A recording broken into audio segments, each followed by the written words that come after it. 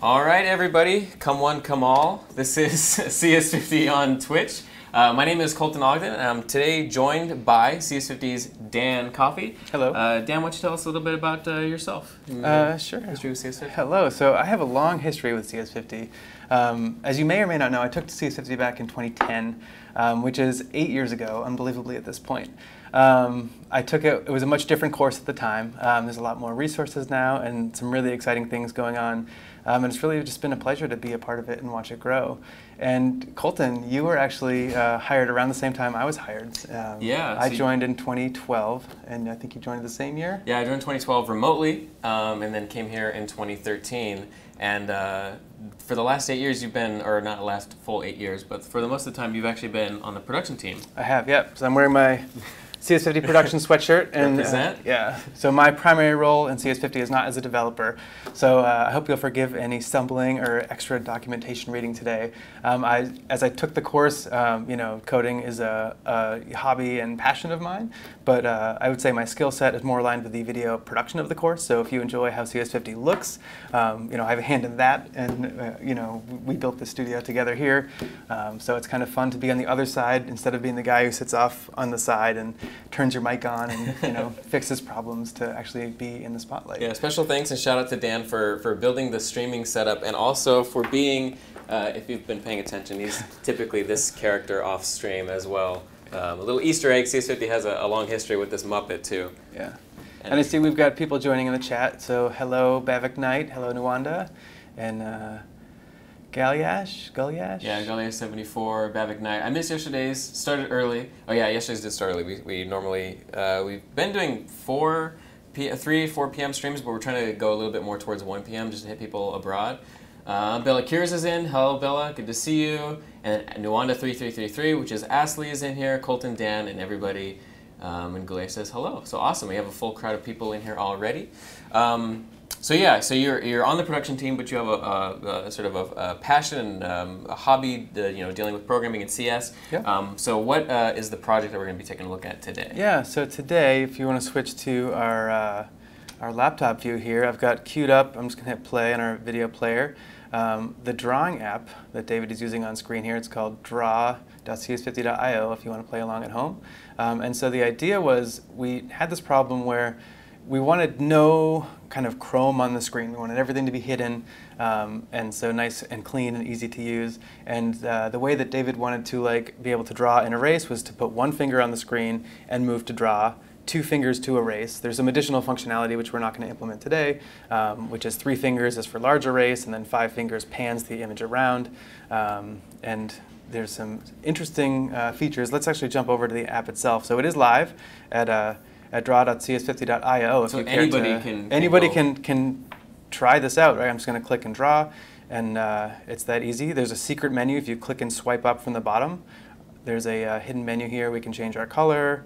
We can increase our stroke size. So if I were to go to draw.cs50.io on my computer, which I have here, which isn't on the screen, yep. And if I try to draw something, will you see it there on your end as well? No. So that's one of the cool features, though. If we go to /Twitch, and anybody in Twitch land that wants to join us, if you just go to /Twitch. Okay, I'm on /Twitch and now if I click and draw. Okay, I'm going to draw a 3 on the right. Oh, no, and I see it showed up. The chat is kind of blocking it, but you can see behind there, the 3 is there. Okay. Yeah, and we've got the same functionality. If anybody watching the stream wants to click and draw too, we'll see if this breaks itself. So this is very much a work in progress. I'll say that because there's still a race condition I haven't quite figured out yet. Sure. And so also there's no delete feature yet. So always more features to be implemented. We can clear the screen, but this is a work in progress. So cool. It's been a really fun project to work on, and the way that the version that you're seeing on screen right now works is by using a technology called WebSockets. So it's like a real-time connection between our browsers, and anybody else who connects to it can also draw. So we got a taker. We got some people. Who's drawing? It's Bavik Knight. I'm guessing it's going to be Bavik Knight. There it is. That's awesome. It's so cool to see people interacting with it in real time. Yeah. We got a couple people. Oh, we got so I'm really hoping that this doesn't break, because it's quite possible that it will. Yeah. Or hopefully not devolve into. And if we cheat and just look at the inspector here, the developer tools, you can see all of the debug information that's still here, even though this code's in production. Shh. It's really just because it's a work in progress. So, and it is a public repository, but you're welcome to take a peek at it. It's not the cleanest code. Again, what's the URL, and I'll plug it in the Twitch chat? Sure, it's github.com CS50 draw 50. And the version that's here is currently the master branch, if you're looking for it. That's so cool. We got we'll see some comments name. I was wondering where I heard that name. Then I recall I watched this Turkish series, Ask Leftan Anlamaz, and there in Asli. Oh, he's talking about Asli's name. Okay, got it. Okay. Bellakiris is cool. Awesome. Yeah, and then we have just another silly bot says hi. Hello. Good to have you with us today. So awesome. So how is what's the the couple sentences that describe how or what Draw 50 is implemented in or using? I'm going to go back to this version just so we don't get any distracting drawing on the screen. Sure. If you just go to draw.cs50.io, it's simply, there's no WebSockets happening, so you're having your own drawing board. And this is analogous to what David uses on the screen if we look at the lecture here. So we can draw by clicking, right? And this is actually built for using a touch screen. I don't have one in front of me, I just have a Mac in front of me. But if you use one finger, it'll draw. If you use two fingers, it'll erase. And you can simulate this by pressing Shift, right? So now we can erase. If you hold Shift and Command, let me draw a little bit more on the screen first. You can do large erase, or that's pan. So you can move things around. And then if you hold just Command, you can do large erase for clearing big portions of the screen. Command is probably a Control on Windows. Do we know? Some folks or Alt. Yeah. Okay, yeah. Alt or Control probably on Windows. Yeah. Goal 1 says that's really nice. Yeah, I mean it's kind of cool because as computer scientists or coders ourselves, it's really fun. Like this is why I love it, right? Being able to solve your own problems. Because we were using this, we had a former student, Bjorn, who developed the first version of this app for us, and it ran on Windows directly on a Microsoft Surface, the original. And it just, it's really hard to add new features. We had to work with Bjorn to get him to make tweaks for us, and that was wonderful. But it's so nice just using JavaScript to be able to very quickly implement something new and try something new. And that's one of my favorite parts about, playing with code is that literally, this was I think a week before lecture, and I got to give credit to Rangjin Liu, who co-developed this with me. He actually made the first version of it, and so it's just really fun to open it up and a week before lecture say, hey, how do we build an app that gets rid of all the stuff on the screen and has these features where I can just use my fingers and get the distraction away of all the stuff that sits on the screen, and here we are. So. And it's networked too, which is nice, right? As we've just seen. Yeah, so that's the current thinking. So I teach an Intro to Digital Media class here at Harvard, and so I plan to use this in the spring in my course, which is called Exploring Digital Media, and it will be online if you care to join us this coming spring. And that's exploringdigital.media as a domain. Does it have a website at the moment? It does. Don't plug it yet because it's last year's syllabus still. Sure. Okay. But we'll definitely put out some, the URL once it's ready to go. I'm hoping to actually update the syllabus this week. I have it updated. It's not updated in the Markdown, so I haven't committed it yet. Awesome. So I thought today what we would do is kind of implement a simple version of draw.cs50.io where we basically have a canvas element that we're going to draw on. We'll break down getting mouse input and coordinates and go through the process of drawing, erasing, maybe changing colors. If there's any feature requests out there that we want to implement together, certainly put it in the chat. And questions, as always. And questions, yeah. And we're, I'm the kind of coder who I don't do this full time, so I'm going to be reading lots of documentation. I'll take you down that journey with me. It's an important part of being a programmer. Yeah. So should we just get started? Mm-hmm. All right. Let's go ahead and close this. So I'm going to simply start by opening my code editor. I'm going to use Sublime Text and make a new file. Let's go ahead and get ourselves organized here. From the very beginning, too, which is how we do.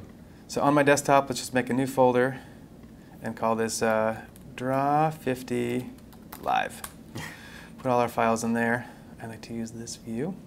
And let's save this file as index.html.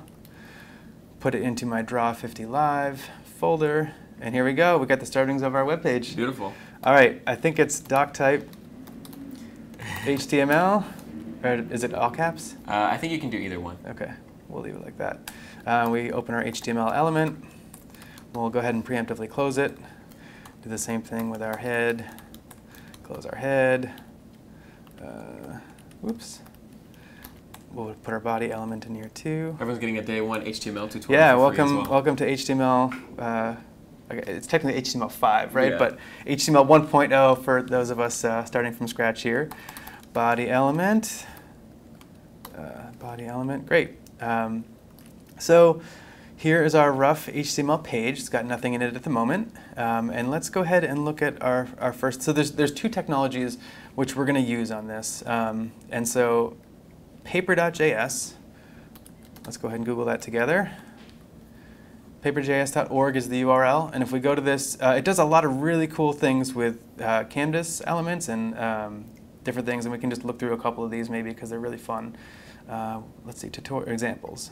Just sort of like vector-based. Yeah, like ways to visualize things. You can. It takes images. You can like. Oh, that's cool. This detects like edge detection, like oh, collisions. Nice. That like is it does really cool. and it's really well documented. So if you're looking for like a drawing library, it is a really great place to start because the documentation is really good. And there's a lot of good examples that you can just click on. Neon Rainbow. Right. Is, you want to see Neon Rainbow? Right there.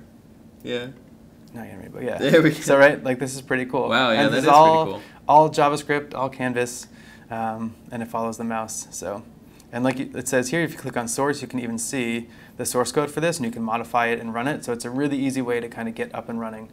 Bavik Knight says started CS50W, the web course, just yesterday. Oh, nice. So he's very familiar with what we've talked about so far. Brian is probably keeping him pretty busy. Yeah, probably. All right, so this is what we're going to use to actually create our canvas element for drawing. But we need a way to kind of track the mouse and keep track of where the coordinates on the screen are that we're going to actually draw with. And so for that, we're going to use a library called hammer.js, which is just a popular touch library. Again, really well supported. If we go here, this is where you can download the code. But so the other library does let you do like single mouse detection, because I noticed that the Nyan cat thing would follow your mouse. Probably. You know? So and this one's for like multi-touch, yeah, like multiple fingers. Let's actually look because that's a really good question. It looks like view.center, view.bounds. Yeah, so we could probably implement this entirely with just Paper.js. I was using hammer.js because hammer.js is really for touch interaction. And when I developed this with Rangjun for draw.CS50, we were planning on using a touch screen. We were planning on using 5 to 10 fingers. And you can't do that with just Paper.js alone. Sure. But I'm sure we could probably do it with probably Paper.js. Like a simple version. Yeah. Well, we can stick with the hammer.js. Yeah, we'll use hammer.js just to mingle two libraries together because it's always can be fun to figure out. And I'm also just more familiar with the elements in hammer.js a little bit more. So as you can see, if I click back here to the hammer.js GitHub page, it's for click and drag stuff. But the docs is really where we want to look at because this is going to get us started. Good library has good docs. Always. Yes. All right, so we'll go to Paper.js as well, and we'll go to their tutorials if you want to just get started with a simple example, but we're going to look at the reference page as well. All right, so I guess the first thing we should do is set up our canvas and our HTML page. Okay.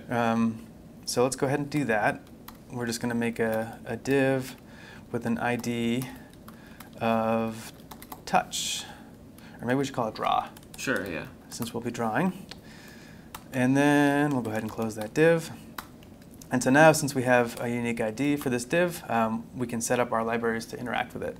And let's also go ahead and make our own CSS file now. So we'll just call this style, whoops, save this as style CSS. Sorry, this is going to be a painful tutorial and bad typing as well. So get excited. No, you're doing great. All right, so HTML and body, I want to modify both at the same time, so I can do that with just the comma. And I'm just going to cheat and look at what I did before, because CSS is also not my strong suit. But CSS isn't my strong. I end up always needing to look at to Google if I need to figure something out with CSS. So I'm just going to make the height and width 100% so that it fills the web page completely. I'm going to make sure that there's no margin attached. Cheyenne12 says, do you plan on doing a live session on some data structures anytime soon? Nothing concrete, but I'll definitely take a look at what we could do in that regard, or maybe ask some people that are super intimate with data structures or have some ideas in mind for what they want to do. And I'll consider maybe doing some myself. Good question. Thank you for the suggestion. All right. And so we're going to make our ID of touch. We're going to give that a few parameters. Just fill that to so it fills the entire height and width of the screen. We're going to make the height 100%. So we want to make that draw though, right? Because I think You're touch right. was it You're right. previously. Yep. If we look back here, I did make the ID draw. And so the pound sign is like an ID, like looking for to an access ID. an ID. If this was a class, we would use a period instead, right? But since we're using an ID, we're going to use the pound. We'll make the width 100%. All right, looking good. So if we just now open this web page so we can start to look at what we're doing, simply double click on that. And here it is, beautiful. We'll open our developer tools, which is view developer tools, or option command I if you're using a keyboard shortcut. And Bavik, yes, you're right. Hash is for IDs and dot is for classes. And M. Kloppenberg, we just started, so we haven't dived too deep into anything yet, but basically Paper.js and hammer.js are a couple libraries you're going to be using, and we're making the digital blackboard app that David uses in lecture. Yeah, simple version. JAVASCRIPT. And the link is for the source code. I can pass it to you here. All right, and so we can see here we've got our web page being started up here. And so let's go ahead and bring in our libraries. So we need Paper.js. I'm also going to use jQuery just to wrap all of my JavaScript. Sure, so, another JavaScript library that gives us a lot of useful features. And I'm just going to Google jQuery CDN because I like to, instead of having to download the code and install it, I'm just going to go ahead and get the CDN link for it. And I want just like a URL that I can copy paste. Oh, the CDN URL? Yeah, this will probably do it. They usually have it. There it is. This is what I want. Yeah. So we're just going to get the core jQuery. So I copy that. Go ahead and put this into my head here, right? That's where all the JavaScript goes. Okay, so we got to make a script type equals JavaScript, and it's source, right? Yeah. Go ahead and close that tag. So that should get us our CDN link to the jQuery core. We're going to do the same thing. Let me verify that it's source. You can keep going.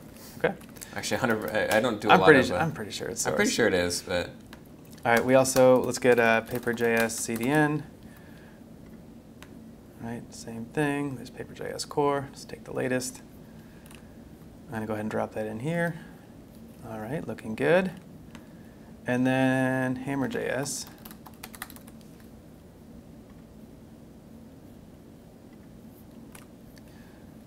All right, I forgot to copy this element, so let's go ahead and do that. Come back here, grab the link, and paste this in. And so, bam. Now, we should, if we reload, we'll just make sure that they're all loading as expected. If we look at our network tab, you can,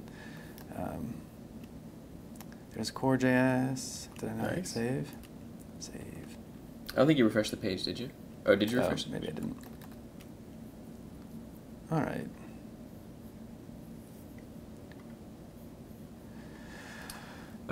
Hey, Colton, please prepare a session on Java parallel programming, thread semaphores, and monitors. Thank you. Yeah, I'll definitely take a look at that. All right, we're going to keep going for a moment. I don't do a lot of it myself, so I wouldn't be able to probably do it on my own. I'd probably have to find somebody, but if I know anybody that programs in Java, I'll definitely ask them.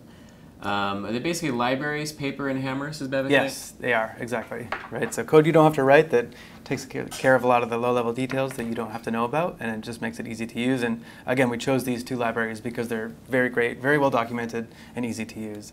Let's make sure I have jQuery in here. There it is. All right.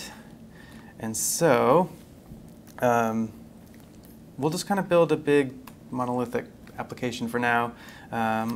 Is the functionality to do onload with jQuery. I think it's document.onload, something like that. Let's just do a quick search for it. Document.ready. Yeah, okay. Yeah. And then it takes an anonymous function, I believe. Great. And I got to actually put this into a script tag too. Correct. So script type equals text. JavaScript, no, just JavaScript, right? Yeah, I think so. I don't even think you need the type equals JavaScript, actually. I'm old school, Colton. Like I said, I took CS50 in 2010. We were using local servers at the time. There was no IDE. All right, so let's just do a little console.log to make sure this is working. Hi there. Okay, I think it's text JavaScript. That'll just give me the the highlighting in my syntax highlighting so that it's easier to kind of read the code. All right, so we'll do a quick reload on our HTML page. Reload. All right. And so what I think you have to do too, I think this has to be an anonymous function inside the parentheses there. So you would have something like, let's see. it'd be like document.ready, and then it'd be like function. Okay. So I can take out this extra curly brace. This should get us where we want to be. Thank you, Colton. Mm-hmm. The struggles. All right, we reload that. It's still not working. So close, but so far. I feel like this is a really amateur move, so I'm going to just go to my cheat sheet for a second. That's all right. Figure this out real quick and stop wasting everybody's time. It's always the silly things that trip you up, right? Yeah.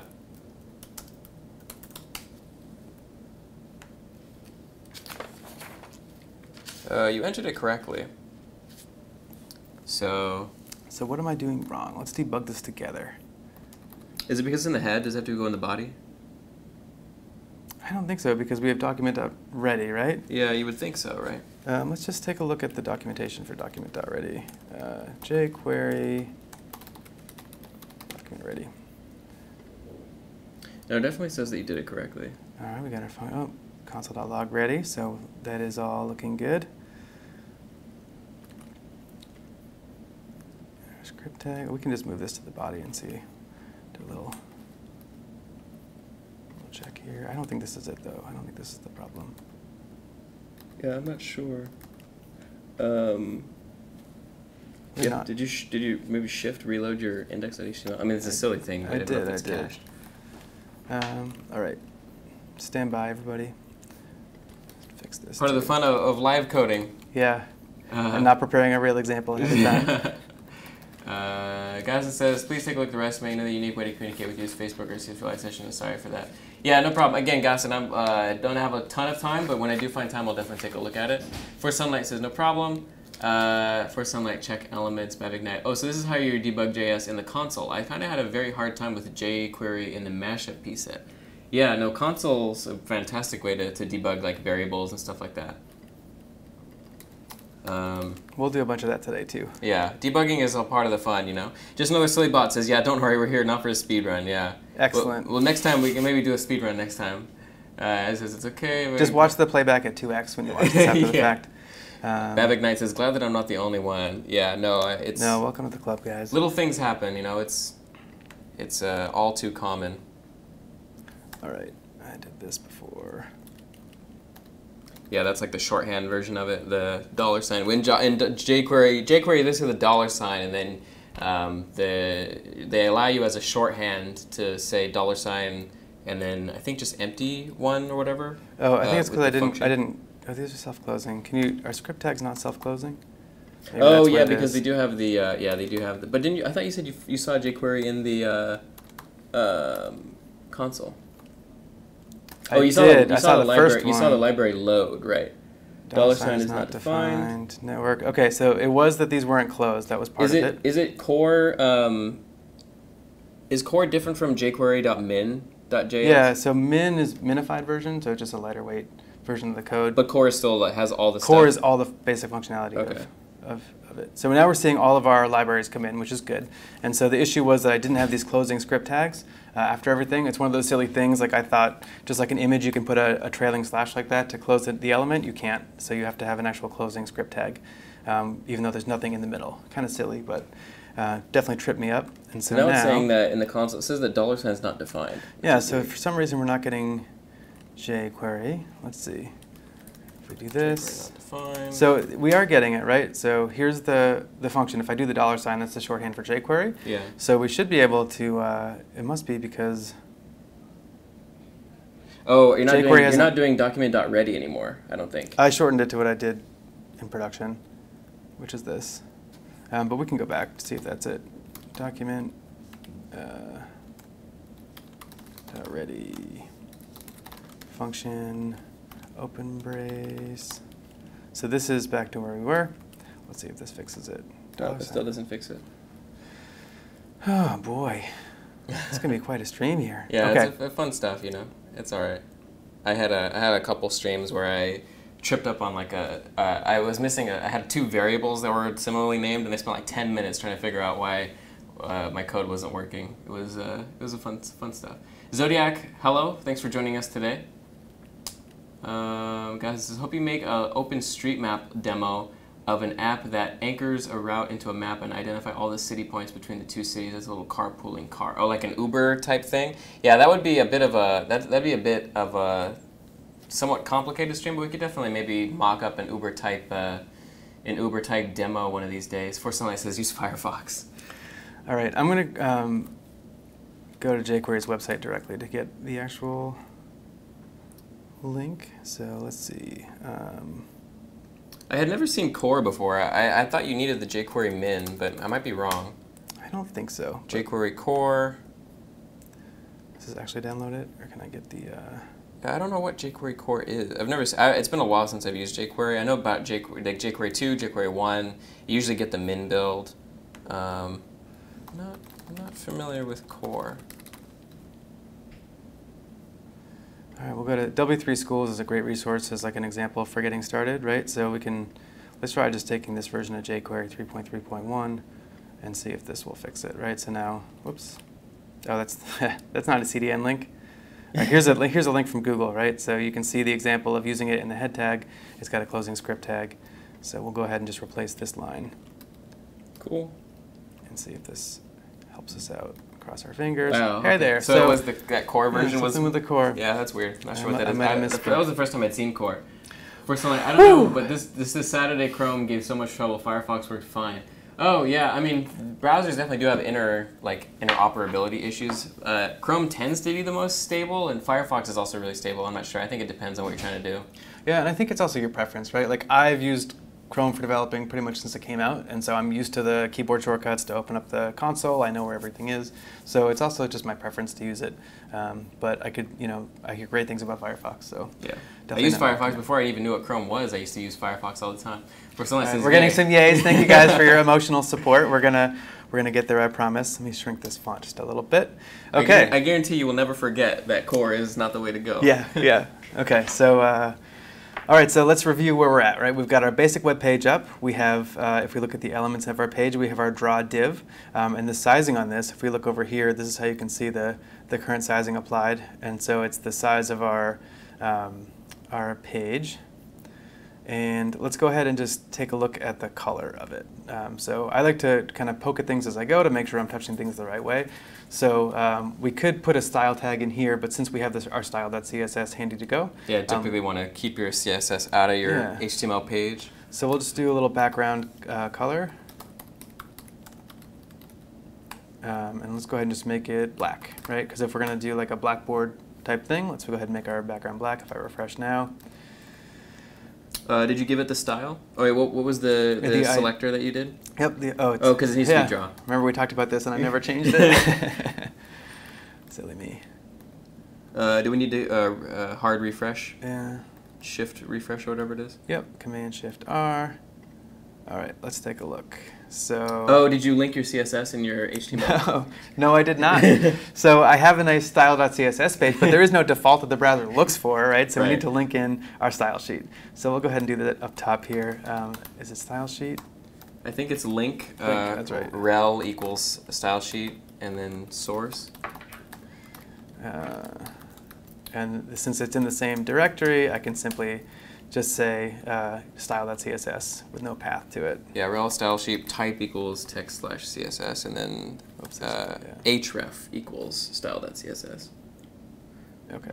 All these different attribute things you got to memorize. So silly, right? And I believe you can self-close the link tag. You don't even need this. You don't even need the slash for it. Okay, great. It looks like. Reload the page. Bam. Boom. All right, and now you can see over here in our style. And if you're ever playing with CSS, like this tool is the greatest. So if you want to just change the width to 50%, you just change it. Whoops. 50%, and it happens immediately. And so, like, I am terrible at CSS, but this is the way that I stumble through it because I'll come in here, play with the parameters, and we'll do this as we build the menu. and then you finally get it how you like it, and then you look at these parameters, and you actually, should we hide the chat maybe so that this isn't covered up? Oh, sure, yeah, let's take the chat off for just a second. Right, so I changed this parameter here to 50%, and immediately it reflects on the page. And I'm not actually editing my source code, so if I want to change that in reality, I need to go back to my text editor and change it there. Right. But really handy for debugging any CSS issues. Yeah, you don't want to have to keep editing your text and then refresh the page over and over again. Yeah, and Bhavik asked us to move the chat box, so I think we yeah. did that just in time. Here, I'll bring it back up, and then I'll go to the editor. I'll make it a little bit smaller, just so we can see just a little better. Let's make it a little bit smaller. Hopefully, it won't be too small on stream when it starts populating again. But definitely let us know. I can move the text editor around too. All right. Great. Let's see. What should we do next? I did make a little order of operations here so that we didn't get too far off the rails. Sort of like all right. So we covered Paper.js. We looked at hammer.js. We got jQuery set up. Our canvas is set up. We did our background is now colored. So let's go ahead and take a look at hammer.js. And so I think what we'd like to do, maybe we could start by just seeing the coordinates of the mouse in the console. When we click, yeah. Right? Maybe that's a good that kind of way to get started. Gaston says, hey, Colton, you look like those VIP raving in Dubai. What did he call Face Mash or Facebook? Let's have a beer. I have all the code needed. The Winklevoss brothers are proud of you. Eduardo Savrin. Have you seen the movie The Social Network? I haven't seen The Social Network, so I'm not sure if you haven't seen The Social Network? I haven't. Is he quoting from The Social Network? It's a great movie. I've heard it's good. I'm not sure if what he said in the message there is a quote from it or not. I hope it's a compliment, so thank you if it is. I haven't seen The Social Network though, so I'm not entirely sure I understand the message. And then Bhavik said, "Can you move the chat box?" Which we did. Okay. All right. So here we are at the hammer.js documentation. I'm just going to click on Getting Started. And so usually when you come to a library like this, there's simple documentation for how to get started. So let's go ahead and just get the hammer element set up. I love how it's hammer time. Hammertime.get. And they give you this line of code, which is helpful, especially with touch interaction, that I'm just going to copy paste into my page, just in the head, so that the screen sizes appropriately as expected. Okay, nice.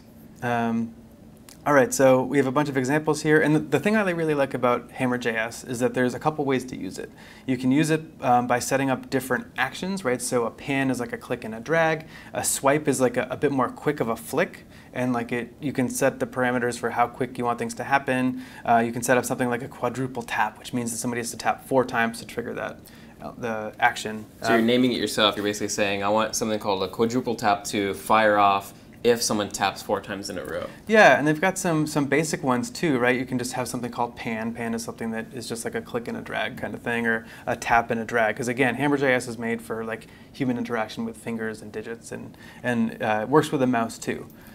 It's like an event manager type library. Exactly. Mostly. And so when we built, Draw50, there's another feature of hammer.js that I like. It just gives you more control, and I'm going to go to the actual API area for this, and it's hidden down here somewhere. I'm just going to scroll until I find it. Gossen says, yes, right it's a here. compliment. I love you, CS50, especially you. Thanks, Gossen. Much appreciated. All right, so this, guys, can make you feel like a real, hacker here. So a secret event is being triggered by Hammer every time that an event is emitted. And so this is the function that I use to actually create the actions with the Draw50. We can go ahead and do that here because it gives you a couple of things. So I'm going to copy paste this in for now. And I'm getting ahead of myself, so we're going to just put this here with a comment so that we handle touch input. We'll paste that in for the moment. Gotta love the way that tabs are auto-formatted on paste. Yeah. All right, and then let's get our Hammer manager set up. That didn't jump for me. Hammer defaults. I think we can just do this. So our Hammer element is going to be this. And my element, we can just do... And that's going to be the draw div that we specified earlier, right? Yep. And so we could even shorten this, and I have to remember it was, I the ID is draw, not touch, which is what the mistake we made earlier. So you're grabbing an element with document.getElement by ID, which grabs it from the from their HTML page, right? And it stores it in this variable, but we can shortcut this even, and just take this and paste it in here. Ah, right. Okay. And so now that element is going to turn it into so fancy. Yeah. Okay, so then we got DJM in the stream, everybody. Thanks to Dan and Colton for today's stream. Thanks, David. Appreciate it. Thanks for tuning in. All right, so here we go. If everything that we've set up is correct so far, what's going to happen is when our page initializes, and once the page is loaded, it's going to initiate the hammer object element. Yeah, this would be an object. And so then there's a listener, which is hammertime.on, which will automatically fire. And what it's going to do, anytime that there's any input, it's going to console.log the pointers. So let's go ahead and just see if this works. So if we go back here, I'm going to reload the page. I'm going to give myself just a little bit more space here and shrink this. And so if we want to look at the output of the JavaScript console, we go here. Oh, hammer is not defined. Hammer is not defined. So let's go debug. New hammer. We have the hammer library here. And let's go back to the documentation. I don't need jQuery anymore. We don't need these CDN links up anymore. Hammer.js. Okay, let's go back to the getting started. Always a good place to start. Yep. All right. So we have is new hammer is going to be what we're looking for. There it is. Yeah, what you are doing. Okay. There's something else silly. So it's not recognizing that you imported the hammer library for some reason. Yeah. Hammer is not defined. Hammer is not defined. Reference error. Hammer is not defined. jQuery's deferred exception. Okay. Hammer not defined. Let me help you try and debug that. Great. All those silly things.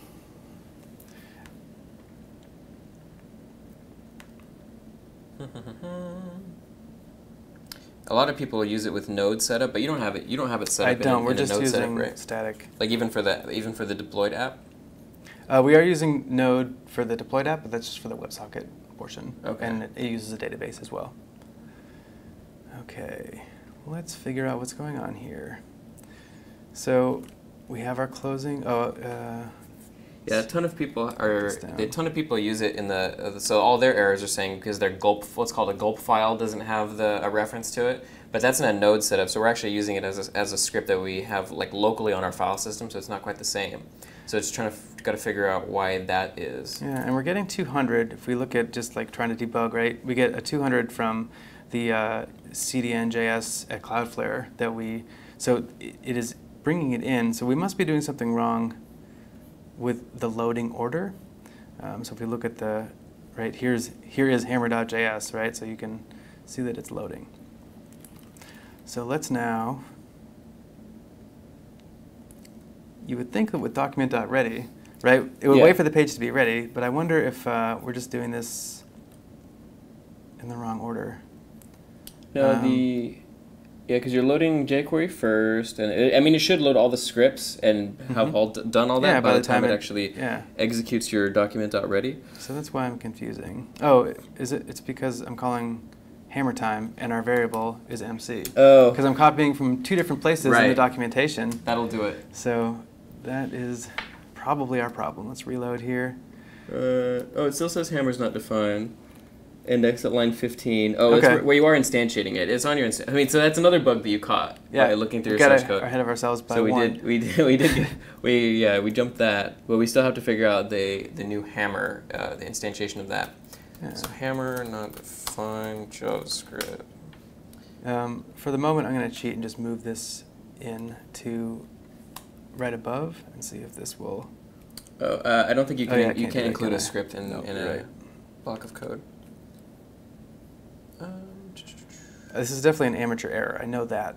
So just a matter of figuring out how to get around it. Everybody uses hammer.js in a Node setup, which is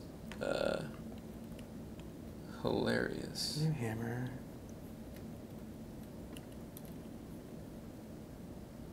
And we're definitely using like the most recent version of it, and like a version that supports the hammer. Yeah, let me just try. Google hammer.js. A lot of people are reporting issues with jQuery and Hammer. Well, we do use it in the production version of Draw50, so. This is definitions after your app. Hammer.js. So we're going to try getting it from Google because they use it with the Ajax. For some, it says it takes 2 parameters. Is that the case? Is that true? Does it take 2 parameters? There's an options parameter which you can pass in second, but I think the issue is that it's not even recognizing hammer, right? Yeah, New the hammer symbol is not being defined, yeah. Live debugging. It's funny, usage. It's easy to use. Just include the library and create a new instance. Okay, so I think it's got something to do with how we're importing our libraries. Because the error is now gone. All I simply did was switch to the Google APIs instead of CDN.js off Cloudflare. I'm almost positive this is a user error on my part, and debugging it live is stressful. So I'm just going to go ahead and switch to the thing that works for now. So you basically did it from CDN.js to the Google version, and that worked? Yeah, and I'm wondering if Paper.js is going to be the same thing. So I'm going to preemptively just see if I can switch now to. I'm guessing that it loads it dynamically with Ajax from this link, or something with that. Let's see, is Paper.js on here?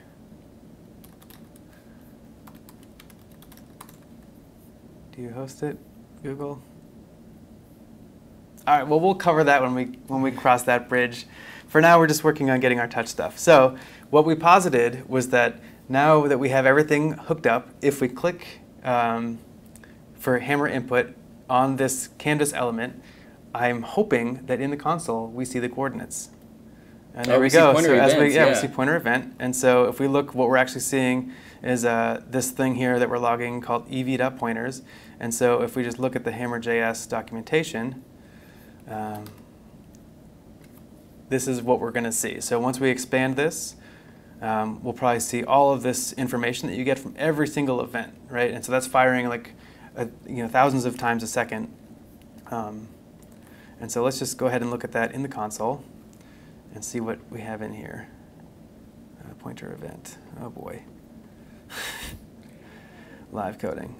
Let's look at Oh, because you're logging the actual pointers event attribute. Let me reload this. Click and drag. There we go. This is what I was looking for, right? So now, if we just open up one of these, just like the documentation says, we have all of these parameters. And previously, you were just doing the array of pointers. Like if there are multiple, is that multiple fingers? Yep, exactly. It's how many fingers are touching the screen, right? And so this is an array of 0 at the moment. So handy if you're trying to do finger detection for how many pointers you're using. All right, but what's going to be really helpful to us here is, I believe it's called center. There it is. And so what we get on our screen is an X and Y value. And I believe that the top left point is 0, 0, and the numbers grow as you come down across the screen. So this is going to be really handy when we want to tell Paper.js, like, hey, we want to draw at this point. Nice. All right? Because For Sunlight says, Dan, act like we're not here. Yeah, that's part of the fun, though. This is what happens when you're not here. It's probably a lot more cursing. Bilateral interaction. Yeah. Kid-friendly version. Bavignite, it's the great debugging experience. Yes, debugging is always fun. But I'm glad that we're getting back on track here, right? It's always getting yourself set up is the hardest part, and then the intellectually stimulating part of coding is actually doing the work once everything is working. So now we're getting to that part, so that's really exciting. All right, so let's get Paper.js set up now. So we'll go over to Paper.js's documentation. We're going to click on there, Getting Started, or maybe Tutorials. Working with Paper.js, because there's some instantiation that we have to do. All right, so this is showing you how to kind of get started. Import Paper.js. All right, and so if I remember right, Paper.js has this thing that they use called PaperScript, and that takes away some of the overhead of actually like writing some JavaScript overhead. I believe when I did this for production, I actually wrote it all in JavaScript and didn't use their PaperScript portion at all. So let's go ahead and continue that way. I'm going to cheat and look at my code for a second. It'll just be easier to get started. So I instantiate Paper.js with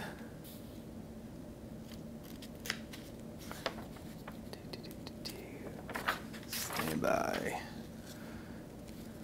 the actual production code is also a monolithic app, so we have just a lot of code to Yeah, look it's grown through. to be quite a large, with the WebSockets. Yeah, let's start and it all off the as a other really stuff. basic app, and we just kept adding features, and I was like, oh, it'd be cool if we could draw with 2 people, and so you just keep building and building and building, and instead of stopping and refactoring the code, I just kept going, and that's where you end up. So this is a good lesson as do as I say, not as I do, and stop and take a break and refactor your code. All right, so let's go ahead and let's see what's easier. Examples. This is all the PaperScript stuff, though, right? If we look at this, there's no importing or initializing Paper.js. I know what we can do. Let's go to draw.cs50.io and look at the source code. So we'll go to Elements, and I believe I can search here. So in this, I noticed you used a canvas instead of a div. Is that, do we want to use a canvas in our demo today, or are we just going to use a div? Because I think it works just fine either way, but I'm assuming, well, canvas I know for sure has more features than a div, but maybe it like injects a canvas into the div if it doesn't exist? Possibly, yeah. I'm actually not sure. We'd have to look up the documentation to be sure. We will make it a canvas element because Paper is the thing that's going to care about that, right? Sure. Hammer.js only cares that we have an element and that it can track on. Yeah, that's true. That's true. All right, Paper. Like I got an emojis list there too. That's great. I like how Chrome actually renders them as emojis too. Yeah. It knows how to parse It's a fun hidden feature that's currently disabled, where it makes the emojis kind of fly across the screen. Oh, that is pretty cool. I tried to get David to use it in a lecture, and he shut me down right before we got started, so I had to disable it. It feels apt, especially because we covered emojis in the first lecture this year. Yeah. All right. So I'm just looking for the piece of initializing hammer.js as JavaScript, failing terribly. It's all right. It's part of the experience. Yeah. Let's do using JavaScript directly. This seems like the place that we should actually start. All right, so set up a scope, window on load. So window on load. This is what I was looking for. Paper setup. And so we got to get the actual canvas element. So you probably want to change. I'm guessing you want to change that div to be a canvas instead. Let's go ahead and do that right now. So instead of div, we're going to make this canvas. I want to change the closing tag as well. Thank you. Save me another headache. Canvas. All right, so let's go ahead and do up in our initialization here, paper.setup, and our canvas is going to be the same element. I think that will work because this is the same document.getElement by ID. Yep. All right, so let's, not save that, save this version. Now go and reload this. Paper is not defined. So we're having the same problem we had before. So it's definitely something with how we're loading the libraries in. Yeah, which is weird. I'm not sure why text JavaScript. Yeah, maybe what we could do, you know what we're going to do, Colton? We're going to move this to the bottom of our body. Because remember, the page finishes loading, and then this is called, and for some reason, I'm not sure why, but it seems to not be loading this in the right order. So let's do that. I'm going to move the script tag. How could I convince my employer in the U.S. to hire me whereas I'm in North Africa? Could trust be built online, says Gasson119. That's not something I have experience and expertise on, but I would imagine that yes, that's probably your best bet would be to build a resume and reach out to companies, build a portfolio of projects, find an employer somewhere in the U.S. In a tech-related field, and then sort of establish that rapport. But it's not an easy, silver bullet question to answer. So again, that's something that you'll have to undertake. Just keep working hard at it. Bavignite, what's up with this var and let? I recall David using let. Let is a keyword introduced into JavaScript ES6, and it basically is kind of the same thing as var, but a little bit more. It has different scoping rules, and I don't recall what they are offhand. Let versus var. Let keeps it within the parentheses, and var makes it accessible almost globally. Is that how it is? It's like Lua then? I believe so. Okay. In that case, then let is like a proper scope of, like a variable, how it would work in C, where your variable is delimited within wherever its parentheses, wherever its current scope is, it's only accessible there, whereas var is more global variable. I would have to do a little bit more research to, I think, elaborate on that, because the semantics of that I'm not 100% sure about. Block scope for let, and then var is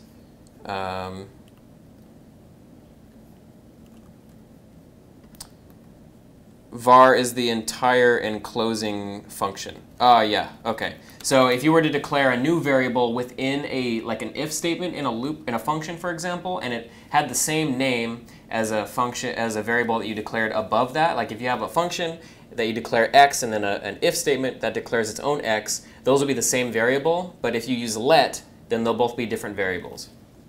And you can get more sort of information on that if you look at the Mozilla documentation, developer.mozilla.org. They have a page on the semantics between let, the differences between let and var, and you can look at that a little bit. But for our use case, unless we do some fairly complicated coding, they're more or less the same. Let is more widely adopted now as part of ES6, and I think has less opportunity to introduce subtle bugs. All right, here's what we're going to do, Colton. We're just going to download this ourselves. We use this, yeah. I'm not sure that this will actually fix it, but... papercore.min probably, or paperfold.min. Yeah, so we're going to just move this into the JS folder, delete everything else, samples, and just copy this file name. Again, I'm sorry that we're having trouble debugging this, because this is really amateur hour happening here. It's JS/, right? Yes.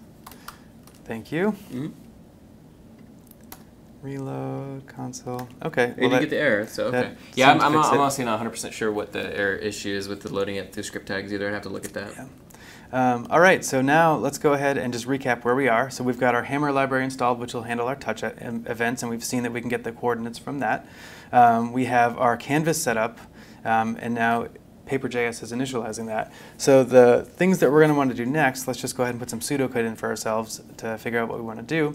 And so we want to handle, there's kind of 3 parts to drawing, right? And let's actually look at the Draw50 app for this. Let kind of seems fine. Global variables are generally not good practice. I think to elaborate on, I don't think, but based on the documentation I read, it's not that they become global, it's that they have different scoping rules such that you could easily overwrite the variable depending on if you use it in a nested context. But yeah, basically let avoids you overwriting variables sort of haphazardly. And then M. Kloppenberg put a let var, and then const being the other keyword, which is even more of a consideration for making sure your code is safer, so that you can't overwrite variables that should stay consistent throughout the entire application. We cover consts in C or CS50 as well, I do believe, right? Yeah. All right, so there's 3 parts to drawing, right? When you first click, so I just clicked my mouse and you can't see anything yet, but we've got an event that fired from Hammer that says, event has started. And then when I actually drag, right, it's firing a whole bunch of times every second, detecting as I move the mouse. And when I let go, another event is fired. That is the end. And what you might notice if I kind of make some lines here, you can see how it's kind of jagged in places, and when I let go, it actually smooths itself. Yeah. And this is the real reason that I chose Paper.js to actually implement this, is because we wanted to kind of clean up David's handwriting in lecture so that it automatically smooths. And I was looking at all these algorithms that would do this for me, and then I found that Paper.js has this .simplify method, and I was like, problem solved. Some things aren't fixable though. Yeah, like importing JavaScript. Yeah. Okay, so we want to handle start draw. We want to handle, we'll call it middle draw, and handle end draw. So when they first click down while they're drawing, and then when they let go, basically? Yeah, exactly. And so let's do this. We need to have event handlers that are listening for when, or the listener for when these events fire, right? And we can go ahead and use this hammer.eventOn, but we need to call functions that we'll define to handle, depending on if it's the first, middle, or last part of drawing, right. Functions to handle this. And so let's look at the structure of Paper.js for a second and how it works. So if we go back to the documentation and we go to their reference, so they're kind of, global, once you import Paper, there's this global project that you're working on, and each project has layers on it. And so, let's see, project, what I'm really looking for is, let's look over here on the right. So there's the there's layers. So projects have items have layers have groups, shapes, rasters. And so what we're going to be doing is all working in one layer. So you can have multiple layers if you want to do layering. And when I built the emoji thing, so all the emojis move in the background, I put them on a separate layer so that as you drew, it didn't actually mess with all the so it's emojis like a background, separate background layer. Yeah, exactly. layer. If you think of it like Photoshop, if you've got a layer on top of another layer, it kind of occludes what you're looking at, and that's kind of how it works. And so within our layer, what we're going to do is we're going to add a bunch of these path items to it. Okay. And so a path will actually be the line. And so for on each layer, if we look for children, so layers have children, and children can be any shape or object, but we're going to be adding paths to it. And so the way that we keep track of all the lines is by adding these path items as children to the layer, and that's going to kind of build our actual drawing for us. Okay. All right, so let's go ahead and make our function here, and so we'll just do const, and we'll call this function start draw. Okay. And I believe if I get the syntax right. So I think it's equals first. Okay. I'm not used to using ES6. I decided I would step up and do it here, but I don't have the page in front of me for the exact syntax. I'm sorry, so it's equals, and then it's this, right? Yeah, then the and argument then the arrow list. notation. Yeah, exactly. And then this, right? So there, nice clean ES6. And so start draw is going to simply take an event for now. And so the event, if we look back, what is this event going to look like? And so for people who are unfamiliar, this is called arrow functions. It's basically the same thing that Dan did up on line 13 with function. But instead of needing the function keyword, you can just say equals and then the parentheses with the arguments and then an arrow and then the block of your function body. Yes.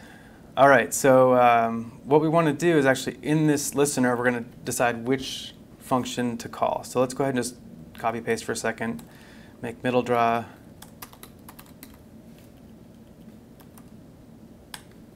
And then also end draw. And I can't remember, we might end up passing additional parameters, but we're just going to start with this. Okay. And so now we need to call, depending on this event, the correct thing, if it's the start or end. So how do we know if it's the start or end? What is your guess, Colton? I'm guessing like there's like probably a hammer.touch or on like touch start or something like that, some event. You got it. So if we look through here, right, and so there's a parameter called, I think it's isFirst, yeah. Oh, so nice. isFirst will make be it true. easy. Yeah, so it's like, again, I love this library for this reason. So every single event is going to have an isFirst, and literally if it's the first time you click the mouse, this parameter will be true, and if it's the last, isFinal will be true. Nice. Right, so we can just have an if condition here. So if ev.isFirst, then what we're going to do is call our start draw function and pass the ev. Nice. All right, so nice and simple. Bavik Knight says this is so much cleaner, referring to the arrow ES6. function. I know. I just as you're a dinosaur and you've done it the old way for so long, it's hard to adapt sometimes, especially when you don't do it every day.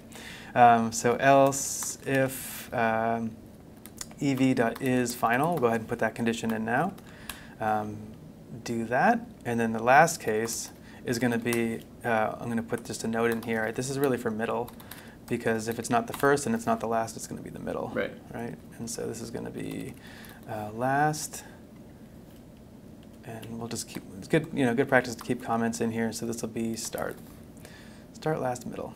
Makes sense. All right. So if it's the final, we're going to call final draw, pass the event, and middle, same thing.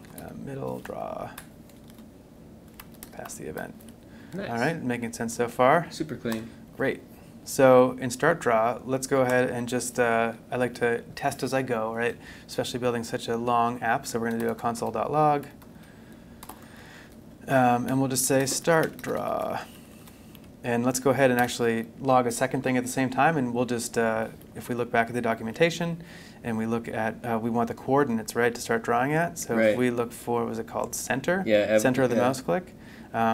The center has an x value and a y value, so we'll go ahead and just log that. So this would be ev.center.x and ev.center.y, and so if this this line works. We should see start draw and the start draw coordinates.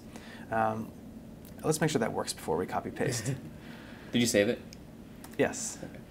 All right, this is, let's close the extra tabs we have open here. All right, paper not defined. Why are we having this error again? Where did you reference it?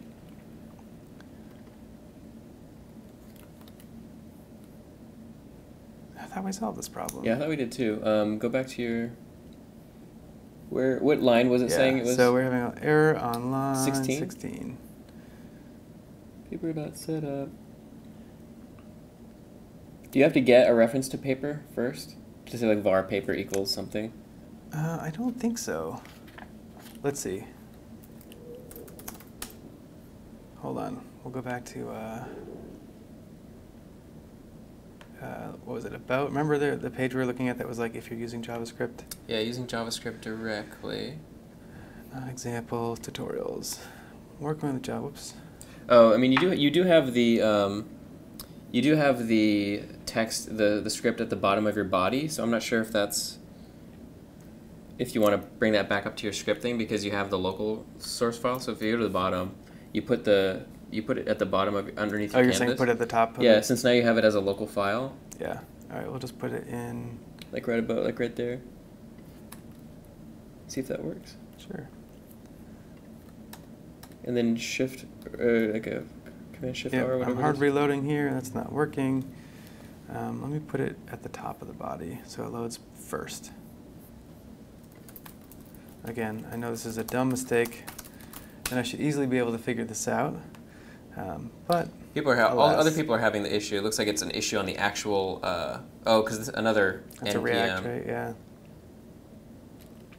Oh, I thought we were off. I thought we were past all this trouble. I thought we fixed that too. Yeah, it's really strange. Because if we look at our network, we're getting. Are we getting? Wait, we're not getting it. Paper full. Oh yeah, there it is. So it is loading.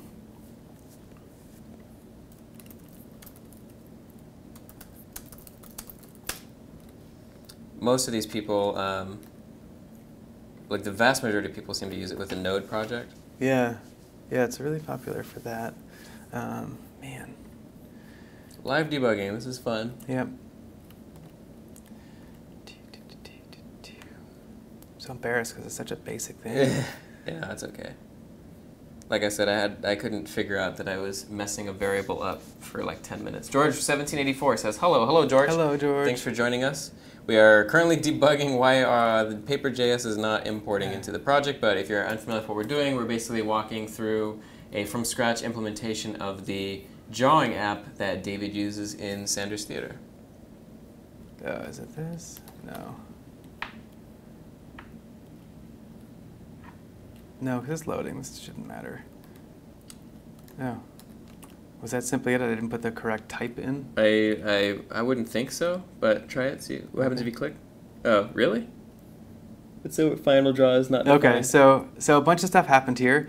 The good thing is, we see. Let's walk through the code and what happened. So that seemed to fix it. It was simply that I didn't have the type correct for the JavaScript file. What was it before? It was just JavaScript. Oh. So it's text/JavaScript. Causes some weird issue. Jeffrey Hughes says, hey Jeffrey, thanks for joining us. Hizikama, is that how you pronounce that? Let me read that a little closer.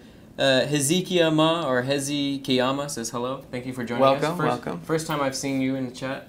All right, so great. Colton, I think we are past the painful installing process, and this is why people use like Gulp and other, I don't know if project manager is the right term, but ways to kind of install these things for you, so you simply work on the interesting part of the problem and don't have these kind of headaches that we're having now. I think going through it is a formative process, though. It is. I think we are unlikely to make this mistake again, or at least we'll be conscious of it when it happens. Yeah.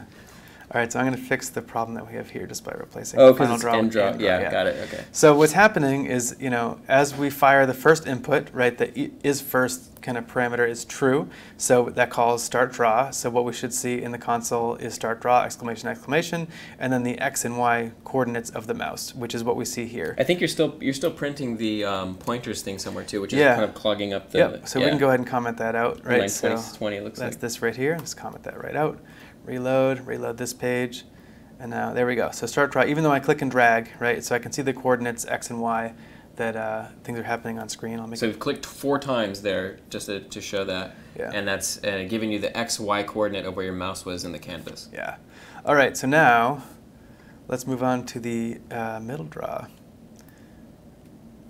All right, so if we'll do the same thing just to give people a sense of like what's actually happening while we draw. Sure. This is middle draw, and then we'll do end draw, reload, and so we're gonna get a lot more output here because the middle draw is gonna most of it's gonna be middle draw. Right? Yeah, tons of middle draw, and then when you finally let go, it does say end draw. So that's really cool. Yeah, so we know that we're in the right order now.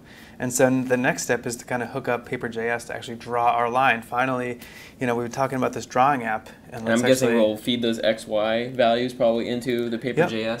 And let's go ahead and look at the documentation. We know we want to create a path. The path is a line.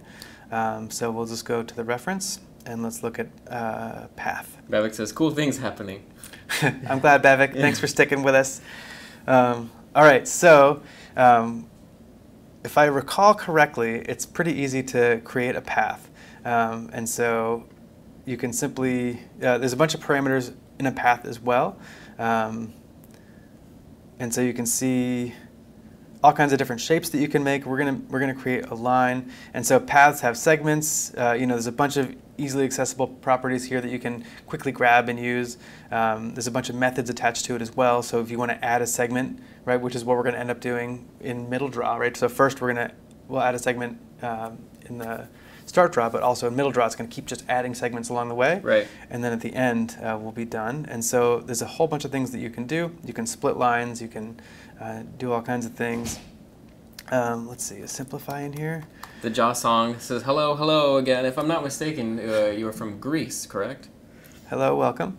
So we'll ultimately use simplify at the end to kind of smooth for us, and we can play with the tolerance here that we want to actually apply, but that's going to apply the smoothing for us, and it's super simple and really nice to use.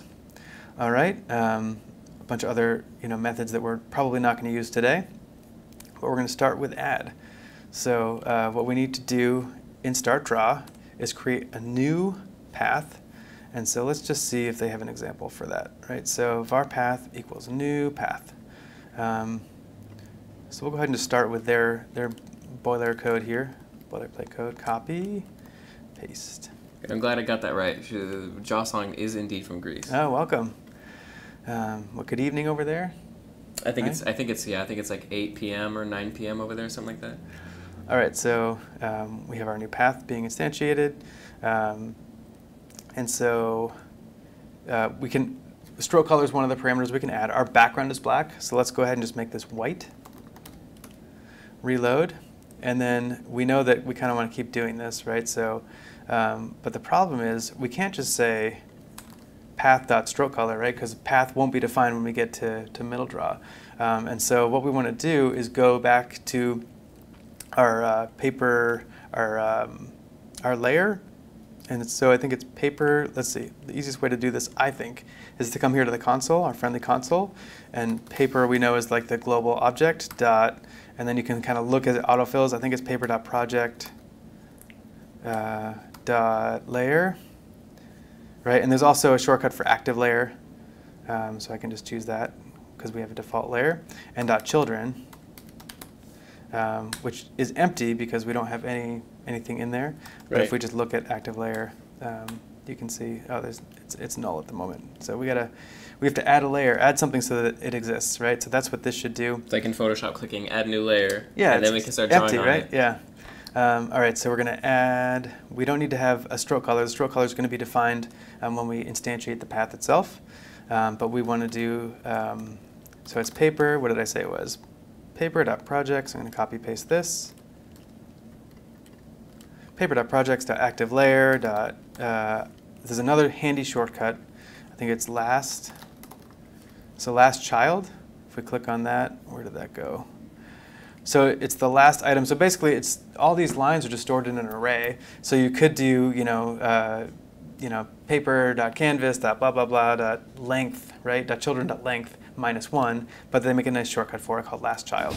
So we can just do active layer .last child, and then to the last child we just want to add a new point, and we can add a point just by passing an object I believe with x value, which we know is ev.center.x and ev.center.y to pass in the y value. And you want to make it y colon, right? Yes. We might not even need to do this. I'm doing this on the fly here. You might just actually pass the two values. But let's go ahead and see if this gets us where we want to go. Oh, ev.center? Yeah, and we'll skip the end drawing for now because it'll just be our kind of cleanup step. So let's see. Bavik Knight says, of course I'm going to stick to the end. I'm pretty much uncomfortable with JS, so this will be a great learning curve for me as well. Excellent. I'm glad to hear it. And then for someone that's the same here, I'd like to enhance my event understanding. Okay, I'm going to reload this. I'm going to delete, clear my log here. So no errors. That's a good sign to start. Click and drag. Oh, errors all the way. Last child. Oh, did we have to, you said we have to add the layer, right? Did we do that yet? Let's see. I don't think we did. Do we have to add a layer? Or does it? So my understanding, I thought from memory, that it adds it for you when you declare it. Right. But it might not. So let's look at, I like to do this too. So Paper.js add path. Let's just see if they have an example for us. Or there's a tutorial, working with paths. So you get the anatomy. So you create the path. And this is happening live. So this is their code. So it's you have to add a new point, it looks like, right? Yes. Instead of just the object? Or can you just also add an object? I think that you can just add the object. Maybe I think it's smart enough. Major Jaffa says, does the path default to a line? So the path, a path object is a line in Paper.js. It's just like if we look at the example, right, here's a path item, right, which has all these things. So you can bend lines, you can adjust these handle in, handle outs, and whatever. We're just simply going to be taking points and making a line by connecting them all. So what we're going to do is just add a bunch of points along the way and plot a line through them. That's what a path actually is. Okay, so you know what? Let's look at a simple example.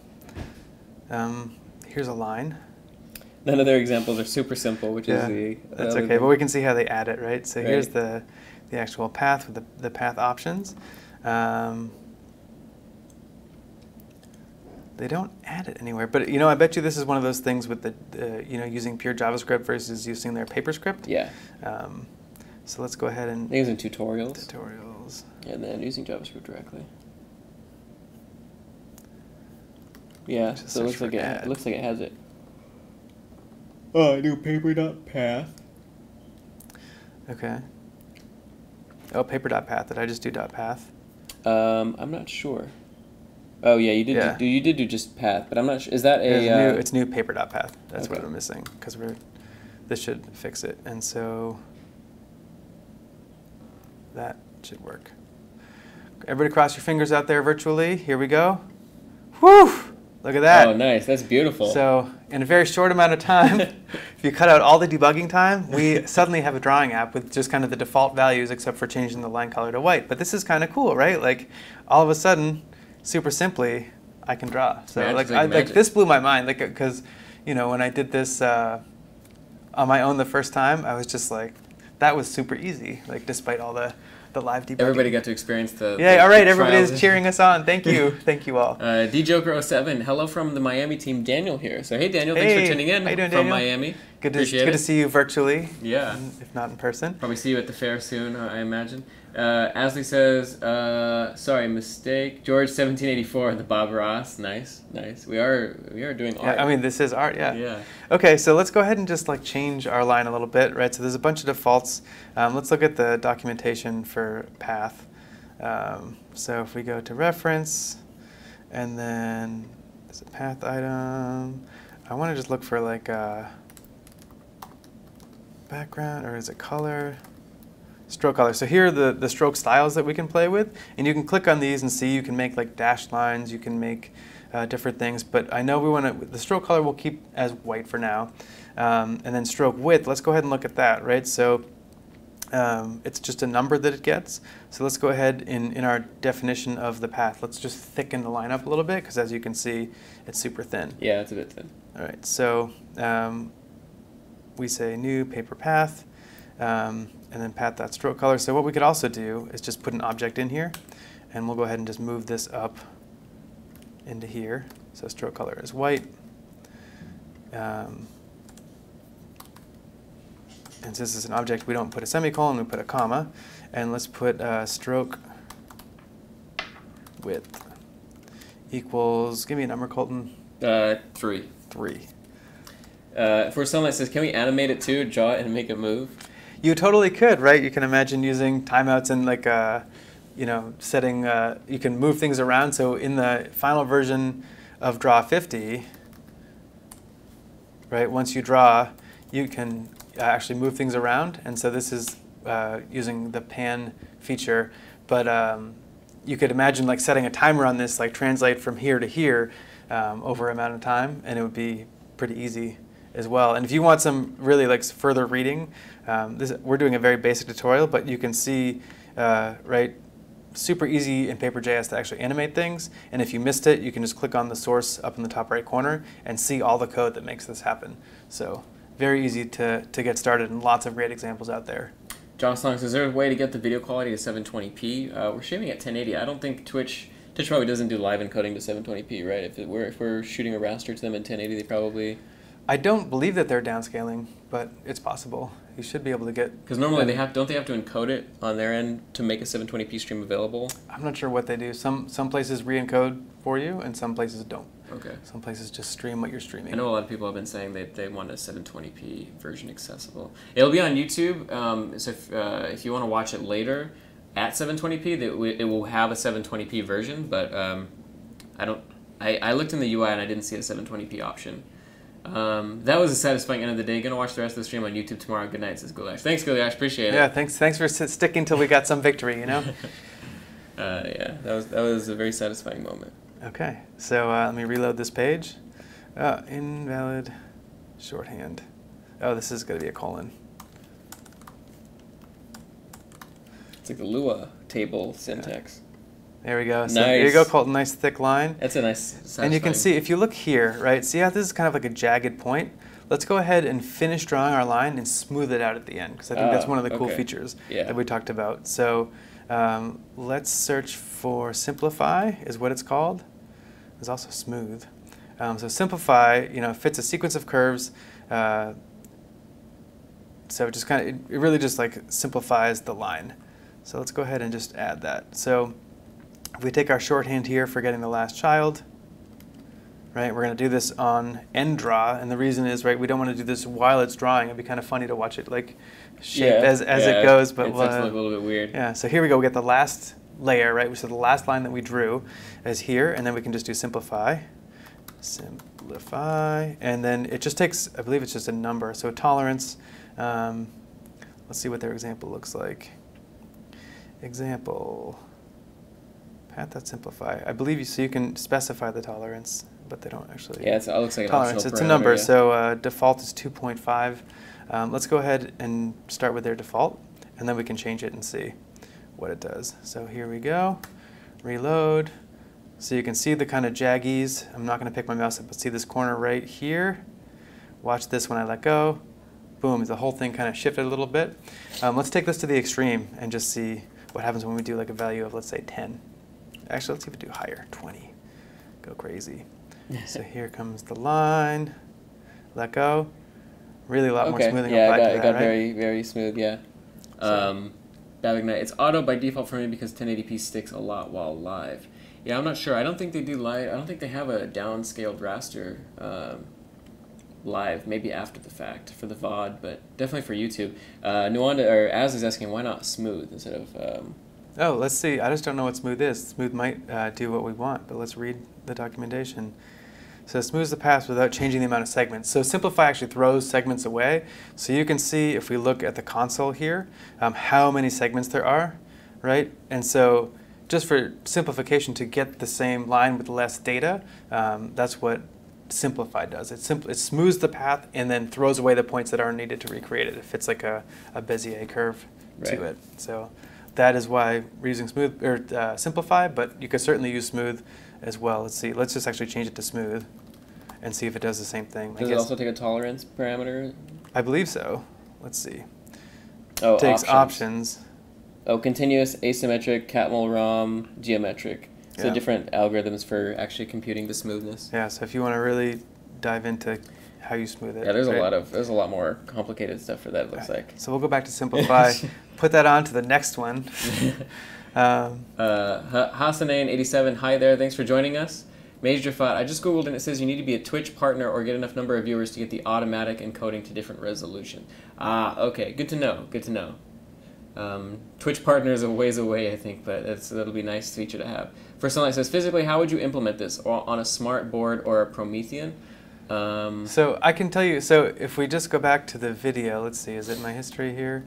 If we go back to the video of David and Sanders, right, so here is David using this to draw like on a, I don't know if this isn't a smart board, this is just a giant touchscreen.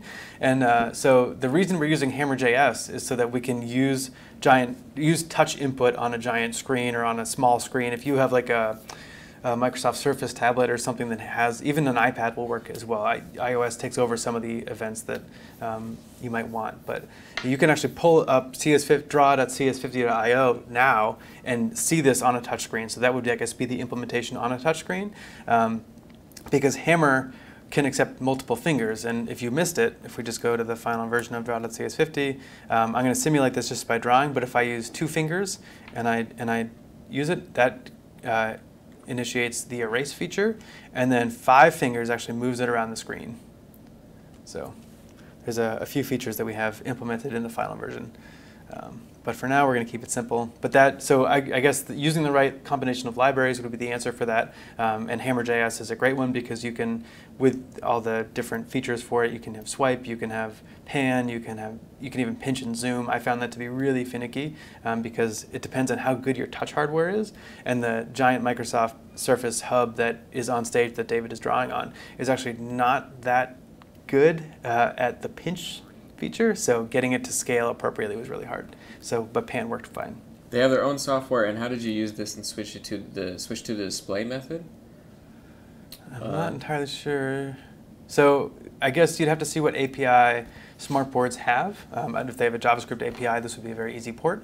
If you have to build the app in some other language, then it would be a code port for that. Yeah, you have to use whatever library comes with the hardware. Yeah. What we do in CS50 is, what you're seeing is a giant Surface hub for Sunlight. And so basically what's happening in reality is that there's a long USB cable that runs from the back of that touchscreen TV to a Microsoft Surface hub that's in the desk that David is standing at.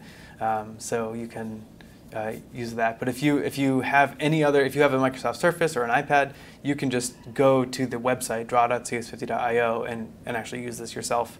And if smartboards have the ability to go to a website, you could try that.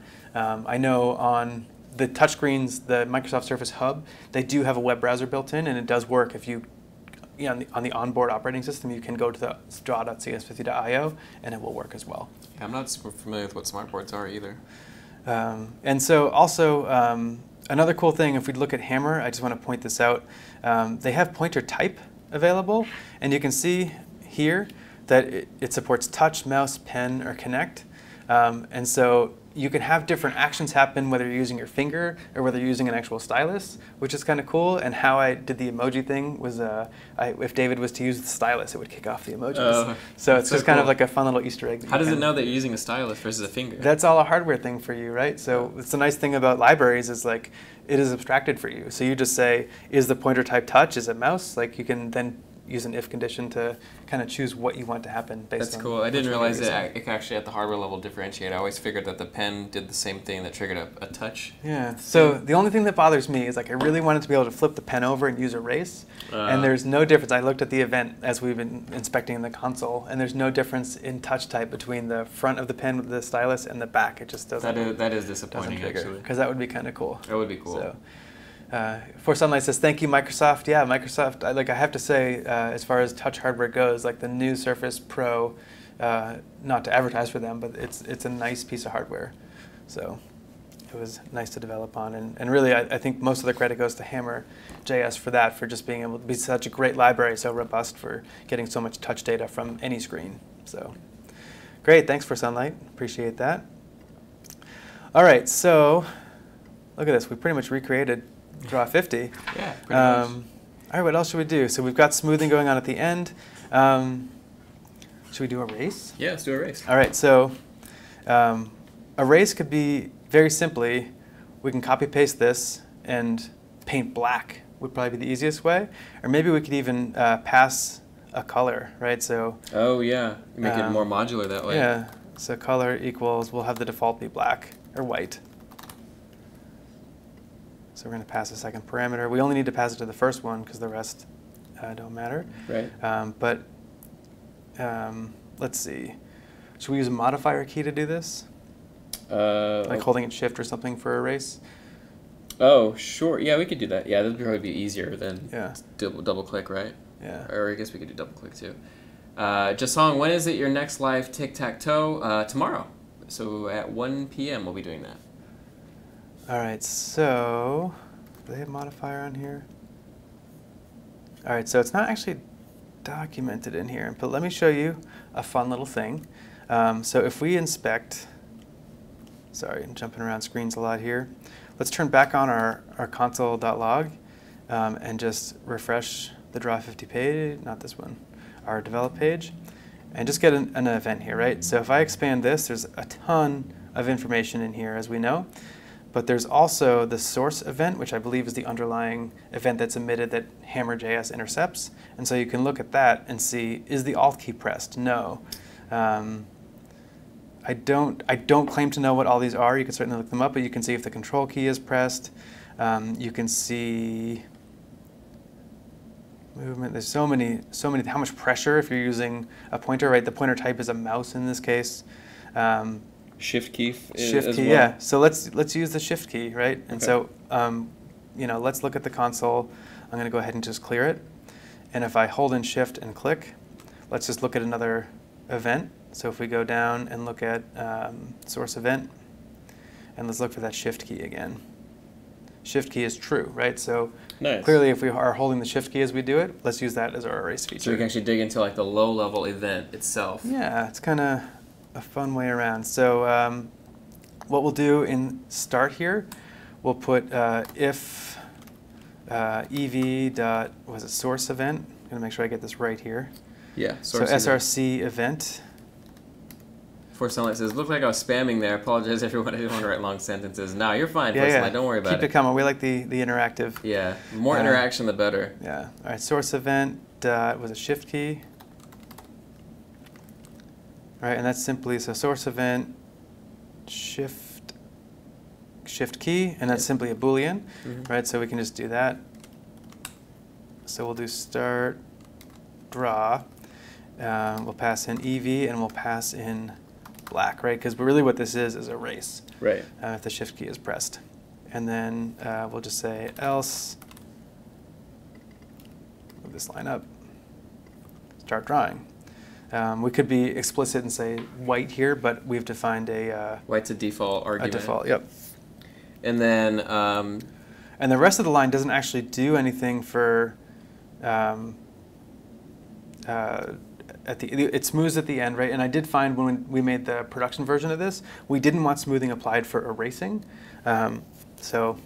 Right, yeah, I guess that makes sense. Yeah, so we could do a simple hack in here and just get the stroke color and say if it is the same as the background or if it is black, right? Don't actually smooth or only smooth. You know, we could use an if condition for that, but we'll leave it as is for the moment. And you only have to specify the stroke color for the first segment. Yeah, and then every time you add a new one, it just takes whatever the color of that first one is. Exactly. This new keyword, as we instantiate a new path object from Paper.js, you define its values, and you can actually change this later. Like if we go into the console, I love doing this kind of stuff. So if you just do paper.project.activeLayer.children, right? You can see that there's two of them. And so if you just, let's look at the first line, which I think is this one here on the left. We can actually change these things in here, and we'll see it happen where it was a stroke color. Stroke color, I believe. So we'll scroll down. It's got a lot of attributes. Yeah, stroke color. Oh wow, it's not as simple as a color. Yeah, they've got a lot of saturation, lightness, hue. So let's just make this 0.5. and you can see it changed just by taking half of the red out. It changed this line to be blue. Nice. So it's not as simple as passing a color, I guess. But again, this is the power of the library, is they abstract all of this stuff away for us, which is pretty awesome. Yeah, that is cool. I actually didn't realize that you could just modify things like that in the console. Yeah, it's one of my favorite parts about JavaScript is like the debugger is just debuilt into your browser. Yeah. I mean, there's actually a debugger too, but really handy to just make quick changes or like check to see if a value is what you think it is without having to do like a console.log or just print statements. Can we send the background color or change the background color rather than black? Oh, absolutely. So for Sunlight, we actually do that in CSS. We say the background color is black, and so we can simply say green, which is going to be really ugly. But there we go. Now the background color is green. We're still coloring in white. Yeah, that's kind of like a traditional chalkboard, right? Yeah. And we could even, like, if we wanted to, there's another, oh boy, do I want to do this? So there's another cool thing in Paper.js. Let's see if we can just search. Let's see, reference. And it's draw. What is it? There's something that is called every frame. On frame. So this is a view.onFrame function, and what happens is every time, like 60 or 100 times per second or whatever the refresh rate is that JavaScript is refreshing the canvas, you can do something every second. So you can see they're just simply rotating the square here, but we could change the color by like one value every frame, and so it would just like be this like oscillation of colors, which would be kind of cool. That is pretty cool. So there's like a super powerful library. Bavig Knight, I didn't know that as well. Great way to debug. Yeah, no, definitely. I don't do a lot of JavaScript development, so I'm a little bit out of touch with this world, but it's find it interesting. Yeah. Major Fought. I remember doing something like this in my very first programming course years ago in Visual Studio Windows Forms, but I had to make it from scratch. It was ugly. Paper.js for the win. Yeah, I really like Paper.js. Like once you get over the headache of like if you're not using their PaperScript and their JavaScript instead, then it's much easier once you're set up. So. Yeah, they've done a really good job of abstracting away the library. Yeah, and enough people use it, and same with hammer.js. Like that's the nice thing about libraries that are very popular. If you Google like Stack Overflow or any other website is going to have great examples and people who can answer questions. It's not this little tiny library that nobody uses. Yeah, so. For Sunlight says, I mean imitating the erase for the background color. Using the background color instead of that hard color black. Yeah, so let's look at erasing because there's two different things we can do. So we're cheating with erase, right? So let's actually label what's going on here so it's clear, right? So color matches background, which is really, essentially erase, right? And this is draw, right? All right, so now if we want, so we mirror the background color if the background color is black, right? So if we keep this as green, right, it's going to look really funky. Let's do it. Here's draw and here's erase. Oh, what happened? Oh, I think I know what you did. Go back to your, you haven't replaced that with the variable color. Oh, yep, okay, great. Thank you, Colton. Mm-hmm. That's why I got my sidekick here. Okay, so we just, I had hard-coded it. I'm unhard-coding it. All right, here's the white, and now holding shift, there's the black. So that's erase, essentially. That's great. It's a little small, too. For Sunlight, Colton, thank you. It's good to be understood. Yeah, absolutely. Now, keep asking questions, everybody. This is how we, this is what makes the Twitch show a good time. Yeah, and if there's, like, I would say anything not too super complicated that you want us to try to implement, like, we could certainly give it a shot. Yeah. That's always a dangerous request, right? It is, yeah. Okay, so let's go ahead and put this back to black. But what this does highlight for us is like the problem if we were trying to erase, our eraser is really small, and so we probably want the eraser to be bigger. And so we can just keep adding parameters to our draw if we want. So color is white. We can have the size. I guess it's the stroke size. We might as well match the parameter names. So instead of color, I'm going to actually call this stroke color. And stroke width we'll add as an optional parameter. The default will be, what is our default? You said 3, right? Yeah. Battling Knight says, do the fly emoji thing if possible. We could probably, I'm on the wrong account of my account. I was going to say we could pull it up and trigger it. Oh, yeah. We can walk through that in a second. I can show you the code for it. Okay, so stroke color and stroke width. Now the default is white. The stroke width is 3. So if we want the eraser, we probably want to have it be like, I don't know, let's say 15 as for the eraser. And actually, let's keep this as green, just so we can see what we're doing for a second. So I'm going to reload the page. Here's draw. Here's erase, right? And so that is a much bigger stroke. And this actually highlights, see how this is a square end? Like they even thought through this detail in Paper.js. This is called a property called end. Let's actually go to the path for a second. Path item maybe. End. Is it not end cap? Let's see. We're going to find it. Hierarchy. Stroke cap. So this is the shape to be used at the beginning and end. And so you can do round, square, or butt. And the default is butt, which is that square end. And so if we just change that to round, I think it's much prettier. So let's go ahead and go back to our code and just put that in as the default for everything. Stroke, what did I say, stroke cap? Yeah. And we'll put round. And now if I just quick to demonstrate that, I'll reload. There's, see how that end is just rounded now instead of the square? I find that much nicer. It's much more natural. So. Yeah, as it says, whoa, that's just crazy, the stroke cap. Yeah. So. Dan, how can we add the CSS parameter into the erase function so you don't have to use magic numbers? The CSS parameter into erase.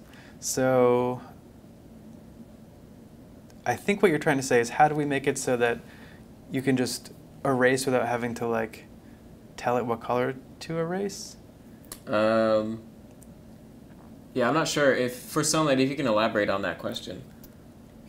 Yeah, happy to answer it. So, well, maybe where we can head next is there's another feature for erasing which we can handle, which is called the blend mode.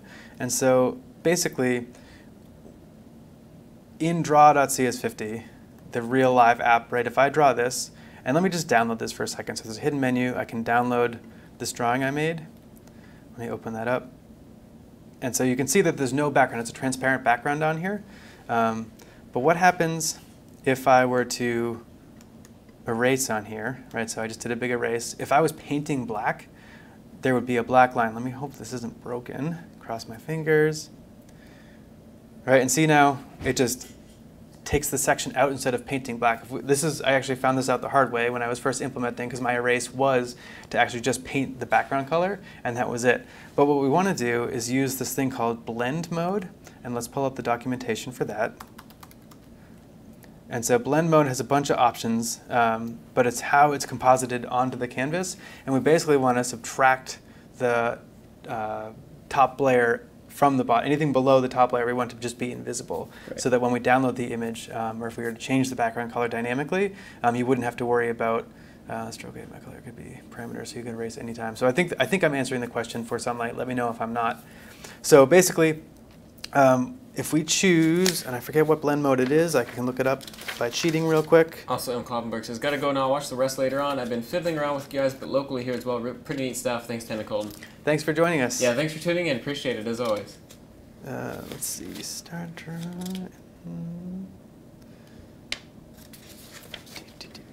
Stand by.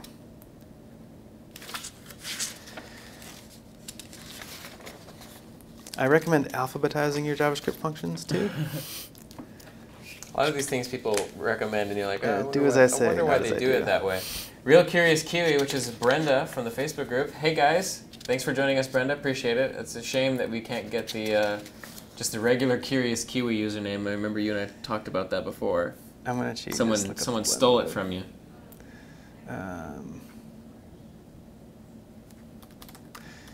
So we're using the same library. I can use the same thing. Oh, active yeah, layer. dig into the console. This is the production version of this app. I'm going to look at the last one and just look at what the blend mode is. So it's called destination out. This is what I was trying to look up. And so let me close our images that we opened. And so we can change is the blend mode parameter. So we're getting to the point where we're adding a ton of parameters, and it might make sense to actually break these into separate functions instead of having like defaults for draw and then a secondary like pass a whole bunch of arguments for erase. But since we've started here, and it wouldn't be all that exciting to watch me refactor the code, we're just going to keep going. So blend mode, the default. What is the default? We've got to look that up for a second. It's probably like multiply or normal. Default is normal. Okay. Great. So the default is normal, and then we'll do, whoops, blend.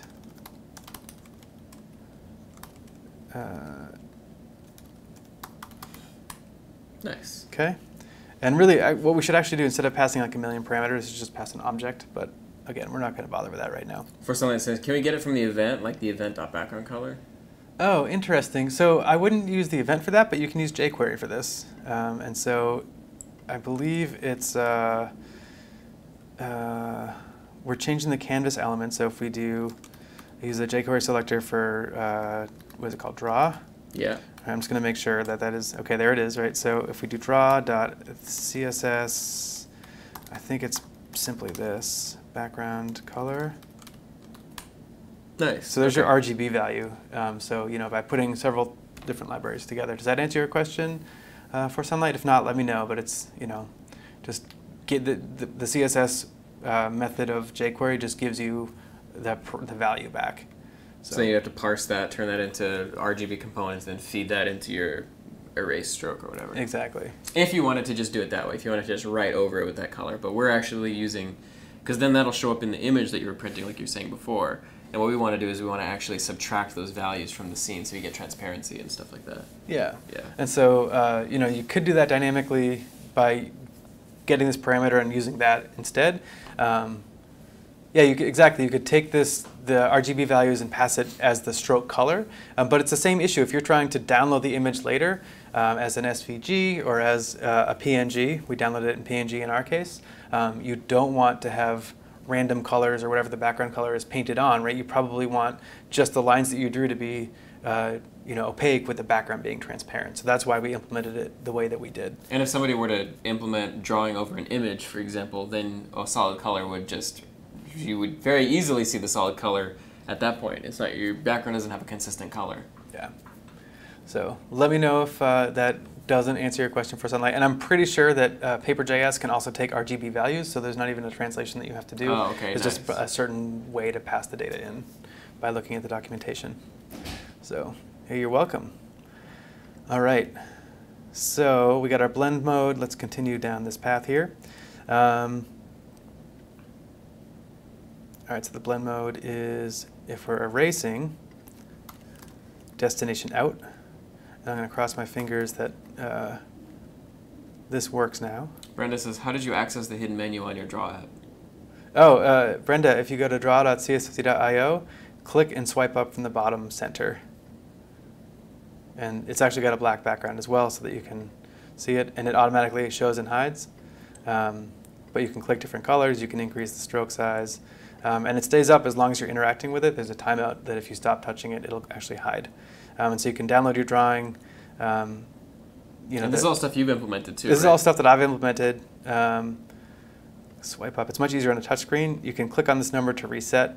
You can reload. So if I reload this page, it'll reload the last drawing from local storage. So if the app crashes on you, the web page crashes, you can get your drawing back, which is also a nice feature. You can erase everything. And draw.cs50.io, the base route has no online stuff. Because that way you can just give it to David and Sanders and just be like, draw here, and no one's going to sign in and tinker with it, right? Yeah, and just because we're however many hours later into the stream, if we go to /Twitch, this is a version that's, hello, this has been implemented with... a lot of people have drawn on it. This is awesome. Wow. So you can see that this is implemented with WebSockets. And so, Colton, if you want to pull it up again one more time, this is something that I'm still working on. It's an active development in progress. But it's the same thing. The menu's at the bottom, so you can click and swipe up from the center. And if anybody's looking at this now and didn't know earlier the context, this is a publicly available page that anybody can draw on right now. Yeah, and I'm going to actually pan this over because pan is implemented in this version. Oh, That's somebody awesome went really, yeah, that's nice. That's awesome. Patrick, we got more people drawing stuff. Yeah, so people are drawing it now, and as I move it, it's moving across your screen too. And then Bavik has the Batman. I think someone drew he drew the Batman symbol there. Yeah. That's cool. So it's pretty awesome. Oops. CS50 TV, yeah, there we go. So this is a version that we're still very much in development on, but this is like the direction that you can ultimately head. And I said it before, but this is implemented with WebSockets, so it's all the same kind of functions that we're defining in our development version together, but there's WebSockets added too, so on the same events, I'm transmitting them to everybody else in the room as well. So we're just sending the coordinates, and then your local JavaScript is drawing it on your copy of the canvas. That's so cool. All right, before that gets too dangerous, let's go back here. All right, so where were we? Let's see. Okay, so we were doing our erase, and so basically we're going to start drawing and pass the destination out parameter to make our eraser transparent. So let's see how this works. So if I reload and I draw, there's white. And so it shouldn't matter whatever color, right? We're passing black as the erase color, but we shouldn't ever see it because as we start drawing, it turns to destination out. So that is actually what happens, right? So even though the color being passed, if we actually look at the last line on here, I'm just going to scroll up and get this. Let's just do last child. And let's look at the stroke color. I bet you it's black, but stroke color, so many different parameters on here. Stroke color. Oh yeah, that's right. You probably look up components. Hue, does Hue do it? Components probably. Where was that? Right there, yeah. Yeah, it's gonna be RGB. Yeah, so it's RGB, are all zeros, right? So that's black. White would be 255, 255, 255. So even though it's black, we're seeing transparent, and that's because of this blend mode. Let's go back and just double check that. Always good to know how things are working. Has been changed to destination out instead of normal, which is what gives us this erase. And if we did the trigger download like we do in the final draw 50, we would simply see the white line, we wouldn't see the background, and we wouldn't see any of the black paint from the eraser. For someone, it says too dangerous for classrooms if the user is anonymous. Yeah, that is the thing, right? Anybody can just log in and draw with us, which is why I've closed that window, because you never know what's going to happen. Thankfully, everybody on stream has been very thank you for being so polite. PG. Yeah. All right. Well, we are an hour and 50 minutes in, Colton. I'm not sure if there's anything else you want to implement here. Whatever you have ideas for. If not, I mean, 2 hours is how long we normally go, but we can go as long as you have stuff you want to talk about. Should we make a simple button, a couple buttons that we can use to change the color and the stroke width, maybe? Yeah, sure. That would be cool. And then we'll call it a day with that. So let's make a little menu. We won't go through the business of hiding it and whatnot, but let's go ahead and add a menu. Oh, Bavik says the emoji thing. Oh yeah, Bavik. Let's see. Let's see if we can get it to work by modifying the JavaScript on the production version. All right, stick with me. I'm not sure if this is going to work. So if we go to draw.cs50.io, I'm going to open. I've also disabled like right-click on this. You'll see because we didn't want the menus to pop up and use your fingers. But if you hit Option Command I, you can bring up your developer tools. And let's see. We want to modify the JavaScript itself. Actually, I know that you can do this, but how do we do it?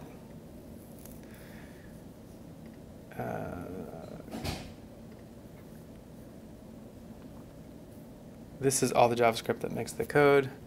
So I called it emoji rain.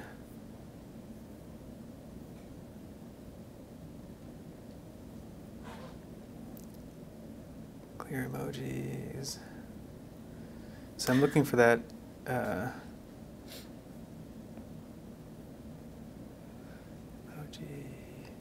What I'm looking for is that event that triggers it with the pen. Can I search for pen? That's going to come up a million times.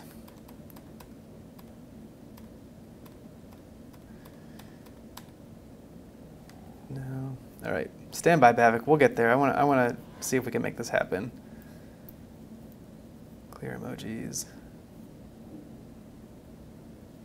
I'll make this bigger.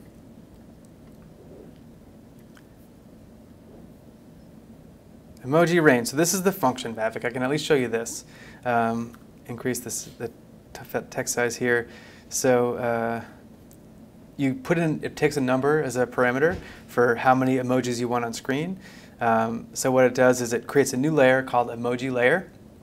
And if it's already been instantiated, it doesn't do it again. Right, so I've got comments here kind of explaining what's going on. So if there are no emojis, it's emoji time, let's go ahead and do it. So the way that we do it is we iterate over all of the emojis that are defined up top.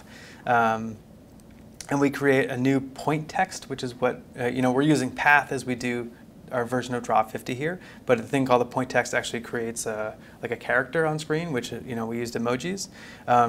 For performance reasons, we use this paper.symbol. So what we're doing is we're converting each of the emojis in the array to a symbol, and it's kind of like a pointer, right? So instead of instantiating, if you have 300 emojis, right, that you ask this function for, there's only 30 emojis in the array. So instead of making 300 copies, what you do is the symbol basically acts as like a pointer to the copies, so you only instantiate 30 of them, and then it uses the references instead. That makes sense. And I found a huge performance difference in doing this as I made this. All right, so then we push the emojis on to the array. We randomize their position. We place them randomly. I'm going to just kind of skip over this code because it does get a little bit long. We make sure that the emoji layer is in the back so that whatever we're drawing is still on top. And then we activate the default layer again because, again, I'm using two different layers. For Sunlight says, have a great day, everyone. To regulars, I salute you. Thanks for Sunlight. We salute you as well. Nuwanda says, see you for Sunlight. AC/DC fan, I suppose. Yeah, it would seem For so. Sunlight, great to see you. Thanks for the questions. All right. So in hammer.on, I can't seem to get to where I want to get to here. So we might have to abandon this. Let's see if I can just modify it in here. That's hammer. It's in index. Maybe I can't modify it because it's not coming in as a separate JavaScript file. Yeah. Because this is like how you debug JavaScript in the browser. You can actually set breakpoints and get to where you want to be. Right. You would think they would have just made it like a native. I guess it'd be hard if it's intermingled with your HTML or whatever. Yeah. Oh man, it's unfortunate because that's the sockets. You think if you clicked here, it would come up, or here. Yeah. So Bavik, I'm sorry. We'll have to get this up and running so that you can test it somehow. We'll put it maybe as an Easter egg in the Draw50 live version so that you can click on it. Yeah, that's true. Maybe we can amend the YouTube video with the description link or something. But the code is there, and I'm sorry I can't quickly demonstrate it. Yeah, the code's on GitHub, so if you did want to take a look at it, definitely do. Okay. Bavik says no problem, thankfully. Thanks for sticking with us, Bavik. We appreciate it. Bavik is a regular. I've seen him I think he's been on every single stream, I think. Maybe he missed one, but I think he's been on every single one. All right. So we were going to build our menu. So let's go ahead and add, we'll just add a div for the menu, and then we'll add some buttons to it for ease of how it's going to look. I'm just going to pull up some paper here. Okay, we're going to put this right below the canvas, and we're going to have to use some CSS absolute positioning for this so that it goes, we'll just put it along the bottom and the center. Okay. But this will just be a div. We'll give it an ID of menu. Go ahead and just do this. And then what we'll put into it, actually let's start with the CSS for this, because I find if I do too much and get ahead of myself, it just doesn't work. As you have noticed from the debugging. Okay, so our menu is going to get its own CSS. And so if we look back previously at my cheat CSS sheet here,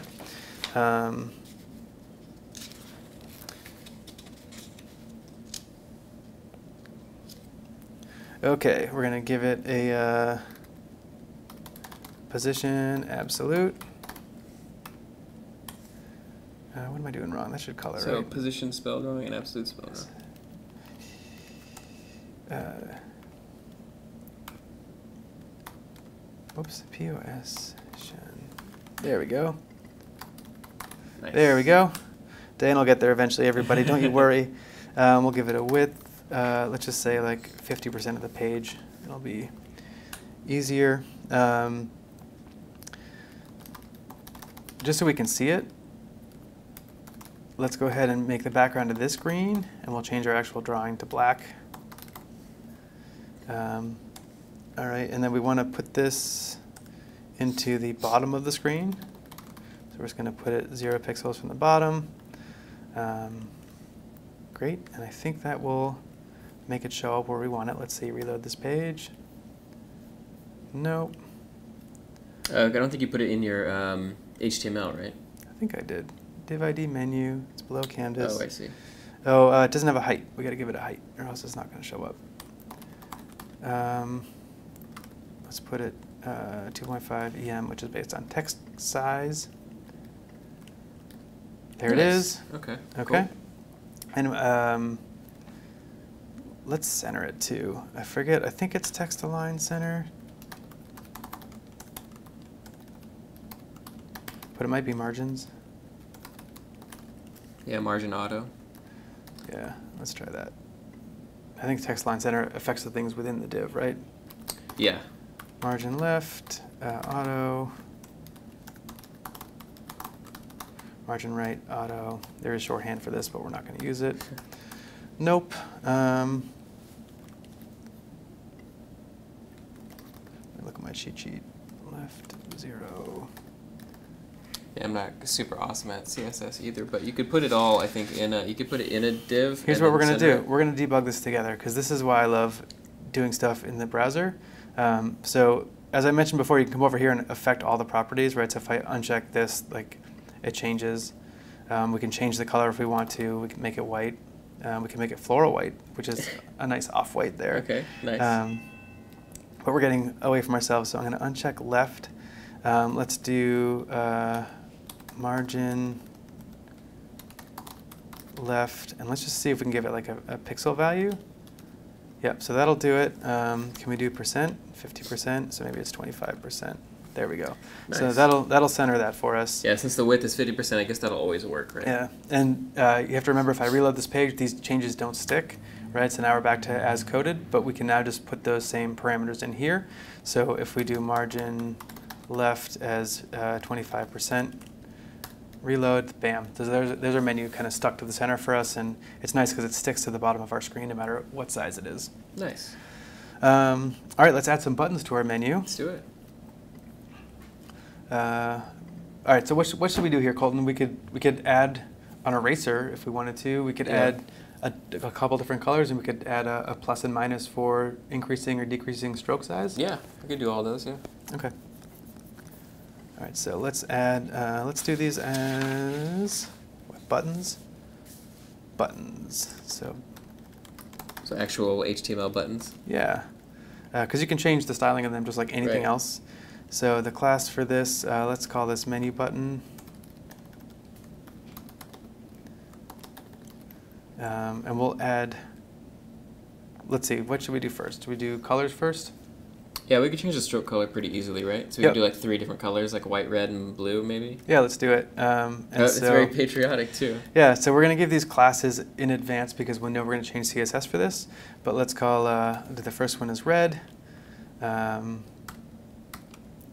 going to put anything in this for now. I'm just going to leave it blank because we're going to make this colorful with CSS. And I'm adding 2 classes to this by putting a space in between them. Right? Yeah. Oops, I'm going to actually copy the code. I'm going to copy paste here for red, white, and blue. Red, white, blue. But of course, this doesn't actually do anything. If we look at this page, we can see there are 3 buttons, but they don't do anything yet. We haven't specified the class, what it means to be that class. So let's go ahead and, let's see, did I put a menu button? All right, so we're going to make a class called menu button, which is a dot for class and not pound sign. All right, so now this, whoops, not dot class, menu button. Okay, so what this is going to do is affect anything with the class of menu button. And so looking at my cheat sheet, we simply look at a height. So height is related to the parent. So the parent being that little menu at the bottom is going to just be 100%. Width is going to be, I don't know, let's just say like 8% for now. because we want to leave room for more buttons. Right. I think we need a color. Actually, we're not going to specify color, right? Because we're going to do that separately. Yeah. Let's see if that's enough to get us where we need to go. Right, the size, yeah. And so now I did red, white, and blue as classes. So .red is going to just be background color red, right? And I'm literally going to just, actually I'll just type it, red, white, same thing. Background.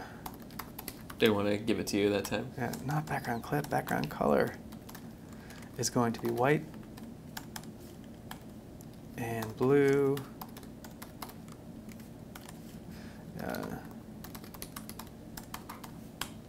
Is blue. Nice. And CSS gives you the lovely ability to use the keyword representation of the color. Exactly. But we could do RGB or hex values even. Reload this, and there we go. Nice. So now the buttons are stretched to the right size. Yeah. I don't like these lines around them, so we can also take that out using the outline none. And if I want to affect all three of them, right, I can do this in the menu button because I could do it just for one of the colors, but it doesn't make sense. So if we do outline none and reload, fail. Is it border none? Yeah, it is probably border none. I see it there. Well, I saw there it is, border none. And if we're not sure and we're messing around, again, I like to do it like this, right? I inspect. I can now use this thing to choose an element. Let's look at the blue. And we can, instead of outline none, you said, what do you think, border? Yeah, border, try border none. Just border colon. Yeah, none, right? And perfect, right? The line has now gone away. So if we want to have that stick, we just change it over in our CSS file, border none, reload the page, and there we go. So now we've got our menu buttons for different colors. So now it's back to the JavaScript side to implement the color change. Let me put that back down. And so that's back in our index.html file. Cool. All right, Bhavik likes this. I'm glad, Bhavik. OK, so there's our red, white, and blue classes. And so let's do an on click. Sure. I think it's all lowercase as an event on the element. So on click, let's call a function called change color. Which we haven't defined yet, and let's pass it a value. Let's just give it a color, right? Yeah. So in this case, it'd be red. Yeah. Yeah. I'm going to cross my fingers that this actually works. So let me paste this, and this will just be white. Yeah. Bhavik says this is great. We can do CSS there and then change it. Bellacure says it's a great debugging tool. Definitely. Yeah. Yeah. Saves a lot of headaches. All right. So this does kind of break my syntax highlighting. But no, you want the colon. Semicolons. There we go. Quote. Stop giving me double quotes. I don't want them. Okay, save. So again, nothing's going to happen. We'll just get an error in the console because there's no change color, but it's time to write that function, right? Right. And so in the same way that I developed the original draw 50, let's just go ahead and put it at the bottom. Nice. Change color equals, and we'll just call it color. Whoops, I'm doing it the old way again. It's all right, getting it as a habit now, though. Yeah, and so I guess this does break our paradigm of like passing things as parameters, right? Because we can no longer, oh no, we can just call start draw with a color. I'm being dumb. Okay, so now we just call start. Actually, no, that's not true. We need to make a separent variable for this, Yeah, just have a variable at the top. Right, so I like to define all the kind of global variables at the top. So let's call this var paint color. And we'll just have the default be white, right? White, yeah. And then stroke color there, you can make that paint color. Yep. Great, and so we can still override it for the erase feature, which doesn't even matter anymore because we started using that blend mode. Yeah. But hey, we've already written it, we're not going to change it. And then all you do there is just say paint color equals color. Exactly. Okay. Right, so very simply, we reload this page. Here's the default. Blue. Oh, what do we do? Change color is not defined. Does it have to be? So what scope? What scope are we in? So let's see. Where's this code written? Is it change color? This is in. Oh, this is in your .ready function. That's why it needs to be outside of it. Okay. I think. Is that true? I don't actually think that's true, but it might. Maybe we're calling it ahead of where it needs to be. So let me just put it. Maybe because I think const has the. Yeah, I think const is scope just like let. Yep. All right, so let's put it up there. We'll make our indentation correct just so it's pretty. Reload one more time. There's our default. All right, I just clicked on white. Click on red. Ah, it didn't work. Okay. It's recognizing that it does work. Maybe we take out the debugging messages you have there and then output to the console, like change color to That's X. a good idea. Let's put it in. Oh, it's because we're out of scope, right? I declared paint color within the ready function, and I need to declare it up here. Yep, yeah. With paint color. And the same is actually true for these. Should probably be declared outside of document. Oh no, actually, because the elements need to exist. So I backtrack on that. Yeah. I like a lot of comments in my code because I forget what I do. So I'm just going to put when document ready. All right, reload, red. Nice. There we go. There it is. Beautiful. Blue and white. Cool. Easy. Yeah. Nope. So can we remove const? Says Bavik. We can. We but could. It's good practice to keep your functions const. Generally, it's the new paradigm. Yeah. It just means that you're not going to change it in the future. Exactly. Well said. All right. I think lastly, maybe we'll implement stroke plus and minus to increase or decrease stroke size. Yeah. Let's do that. And erase still works, right? No matter what color I'm erasing over. Yep. I hold shift and it erases. Beautiful. All right, so let's do... Everybody's got some support in the chat there. Cool, awesome. Yeah, see, once we get past all the headaches, it gets to be fun, right? This is a fun thing. And I don't know if you're putting these on GitHub. We could commit this code and yeah, if you make a repo and push it, I'll put the link in the YouTube description. Okay, so you can download this messiness of where we're at. Bavik Knight, I meant that it wasn't changing color. Can we do CSS there and change? Bavik, I'm sorry, I think I'm reading this thread out of order, so I'm not entirely sure. But I think we solved the problem by changing the JavaScript. Yeah. All right, so we were going to add 2 more buttons, right? A plus and a minus? Right, yeah. And then we'll need some sort of text to tell us, oh, your current stroke order is X. Oh, that's true. And that's where jQuery will help us out a lot. So let's call this plus minus for a class, right? Because we're going to have some special... I meant the const thing when it wasn't changing color. The issue with that was that the const function was being declared inside of the document.onReady function, so it was just a private function, and so our code didn't have access to it outside of that function call. Basically. Just the wrong scope. Yeah, scoping issue. We brought that function out of that function into a more global part of our application, so that we could access it through our HTML. Change size. So you've written a couple more buttons there that are just changing the size. Those will take, I'm guessing, a plus or a positive or negative number. Well, I'm thinking instead of like clicking and typing in a number, we'll just get whatever the size currently is and increment or decrement. Sure. So we don't need to actually pass any parameters to it. But let's go ahead and make this one. Actually, instead of change size, we probably have to make increase size and decrease size.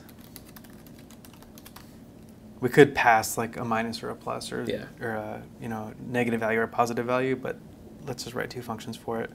So increase size is going to be a plus, decrease size is going to be a minus. Let's see how this looks. All right, so those look kind of dumb, but let's go ahead and do a little. Oh, we got to give them the style, right? Yeah, let's do a little in-browser styling. All right, so we need to change the text size. What is it? Is it font weight? No, font weight is bold. Let's go ahead and make it font weight bold, though. Font weight bold. There we go. Then nice and dark. Subtle little. Yeah, let's do. Let's make the text the same color as the background of the menu. Actually, we're gonna let's make it white. That didn't work. So there's some other unknown property name, font color, white. No. Is it just color? It's just color. Yeah. Okay, so now we can't see it, but we need to change the menu. We can now grab the actual, that's menu button, which means we need to change the background color to, in this case, green, right? So now we can see them again. Let's see if we can put a margin on the bottom, bring those numbers up a little bit.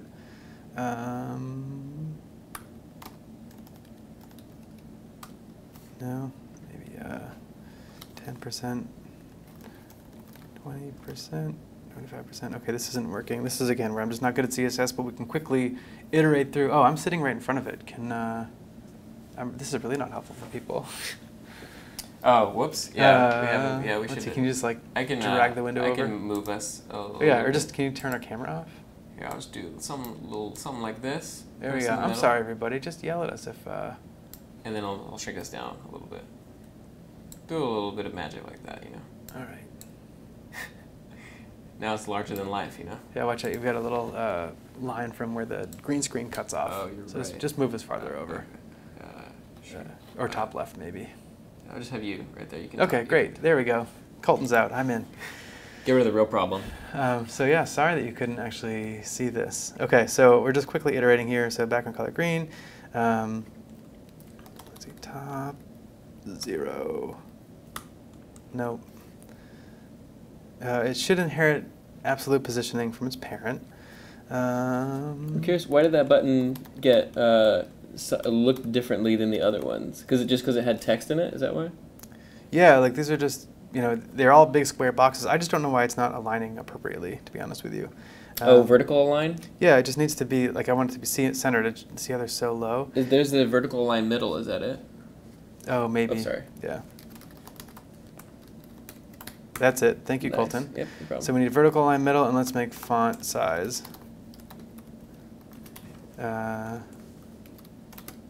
There. 2EM, that's going to make it a lot bigger. So now, this is kind of, it's ugly, but we'll go with this as the, we need to add a placeholder in the middle too, for the actual value, the current value. Right. So, David said for HTML5 you don't need the type equals attribute for script type, but if it's there, it should be a MIME type, text/JavaScript, not just JavaScript. So I hit the thing that we figured out earlier on stream, in the middle of stream. Well, thank you to David for that correction. At 3:02 though, a little late, but that's okay. It's okay. We'll get there next time. So he's saying that the script type isn't. You don't need that, is right. what he's saying. Okay. Yeah, at all. So this should. But if you do have it, it'll cause issues if it doesn't say text/, which is what you figured out, because it's not a proper MIME type. See, David, we got there the hard way.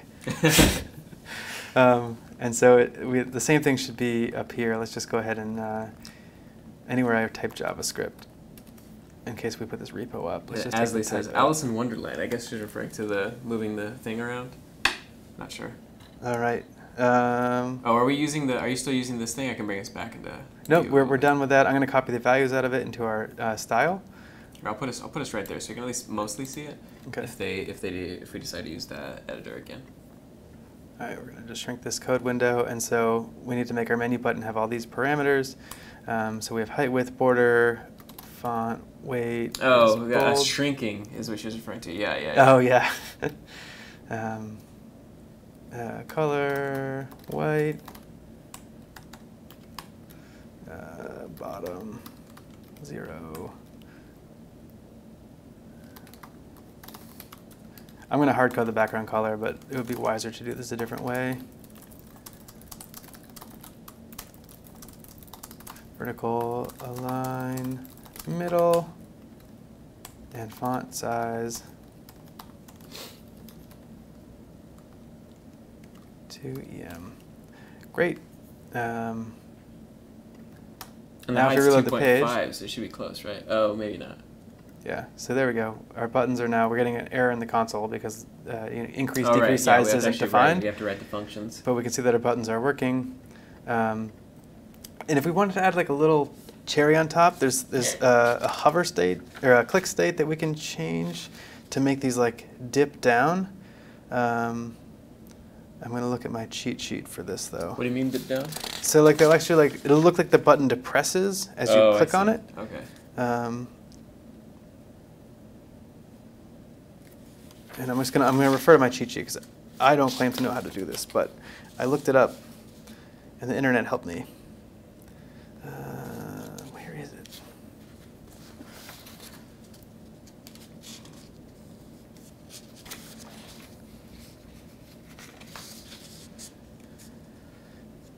There it is. Okay, so if we go menu, or we're going to take all the buttons on the whole page and then drill down to just the menu button. Anything that's got the menu button class on it. And in its active state, which means it's pressed, what we're going to do is transform it by translating its Y value. Translate Y to PX. Just to so this will only happen when it's being clicked down, and it'll go back to the other So I'll one. reload and look now if I click. See how it just, Oh, it feels I more see. like a click. Yeah. And the colors will do it too. That's cool. Okay. Right? And it's just to kind of give the user some feedback that you're actually hitting it. Because before I was just watching the console errors pop up. And I was like, am I clicking it? Is it working? I'm guessing for Right. the proper app too, we'd want to get rid of that like blue Yeah, get square rid of the around outline. it. Sure. We won't bother. Oh, with is that what outline none is? I think what so, it is? yeah. Okay, that makes sense. Here, want to check real quick since we're already here. Why not? Um, Belakir says it's nice. the blue. The deep. Oh, I think yeah. she's referring to the depressed state of the button. Outline none. So yeah, now if I click, there's no more Nice, border. there we go. So, This you is know, a we went great- through all that effort. Let's go ahead and just. This is a great CSS tutorial for me, and because Yeah. I never look at this stuff. I mean, CSS, I feel like there are people who are wizards with it, but like for most people, like I think the most helpful thing is to just have this little debugger to play with it. And once you get it right, just copy the values over. That's Yeah. my MO for doing it. Great. All right, let's go back to our code. Make this bigger again. And so I think we were going to add a placeholder for text in between, right? Yeah. So let's just put that in a span. Or actually, for spacing reasons, let's put it in a div, but we'll give it the class of menu button. Okay. I don't know if this will break CSS-wise.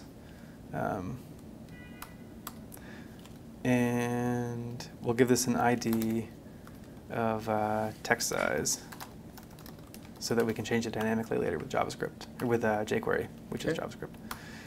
There's our div, and we'll put the placeholder. So the default stroke is 3, right? So Yep. you probably want to just put a 3 there? Yeah. Oh boy, we broke something, Colton. What happened? Oh, well, divs normally give you a new line. Oh, they break, right? So Yeah. we could fix this, but all right, let's put span. Oh, nice. There's Okay. our 3. More or less. Our And- mine has disappeared though. Oh, it's because it's /div. Oh, yeah. HTML. There we go. It's beautiful. All right, great. And I can still click on my buttons. Now highlight everything. So there's a nice letter 3. Cool. Letter 3. Number 3. Man, it's been 2 hours and 20 minutes, Colton. I'm. All right. We've come a long way. We have. In today's stream. This is beautiful. All right. Well, we're almost there. We're almost across the finish line. Let's not get ahead of ourselves. All right. So now we need to make a function called increase size and decrease size. So let's go ahead and do that. We want to declare these up here.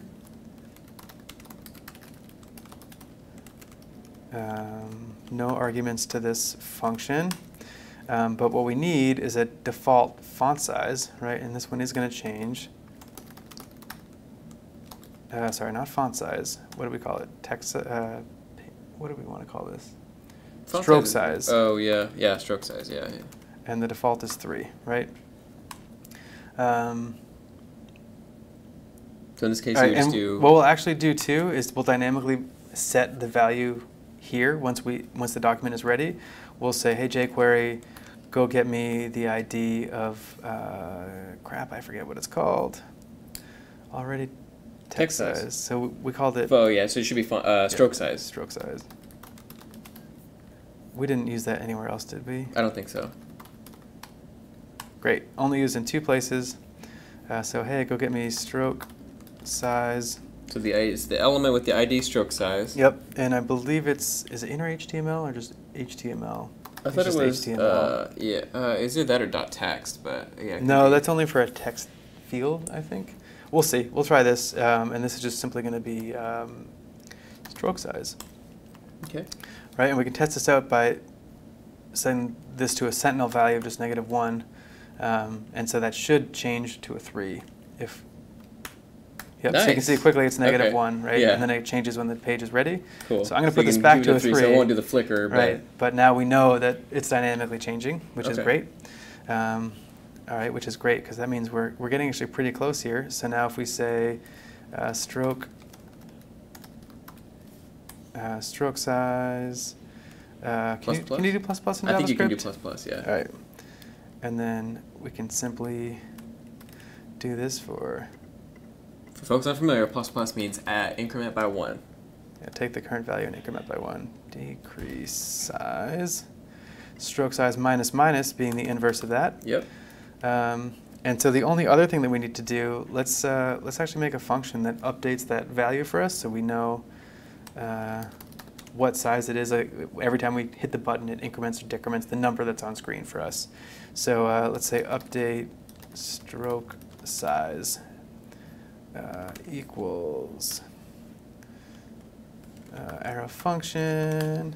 And so now I can copy paste this code, take that right out of there, and just leave that like that. And at the beginning, we can now just execute this function. Nice. Right, so simplifying a little bit. Cleaner. And so Metal Eagle is asking, what IDE are you using right now? Oh, this text editor is simply Sublime Text. I think Sublime Text 3.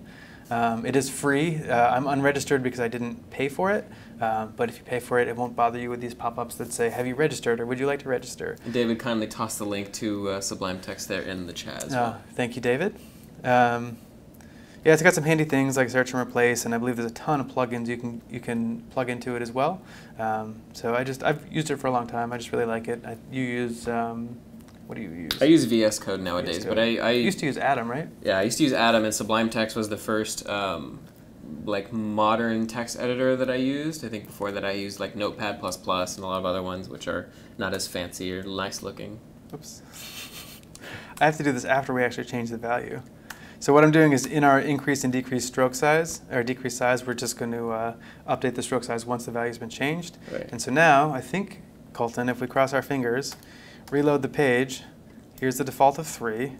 If we hit plus, that changes to a 4, 5, 6, and this should be, oh, it's not going to be thicker because we didn't take any action yet. Yeah, you haven't actually updated the path. So let's go ahead and change. That's an easy fix, though. So if we go back to our main drawing function, right, so we're passing stroke. Oh, it's stroke width. That's the name of it, not size, but you know. Yeah. Well, we can.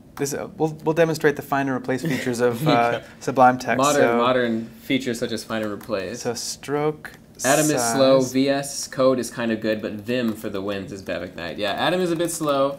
VS Code is a bit faster.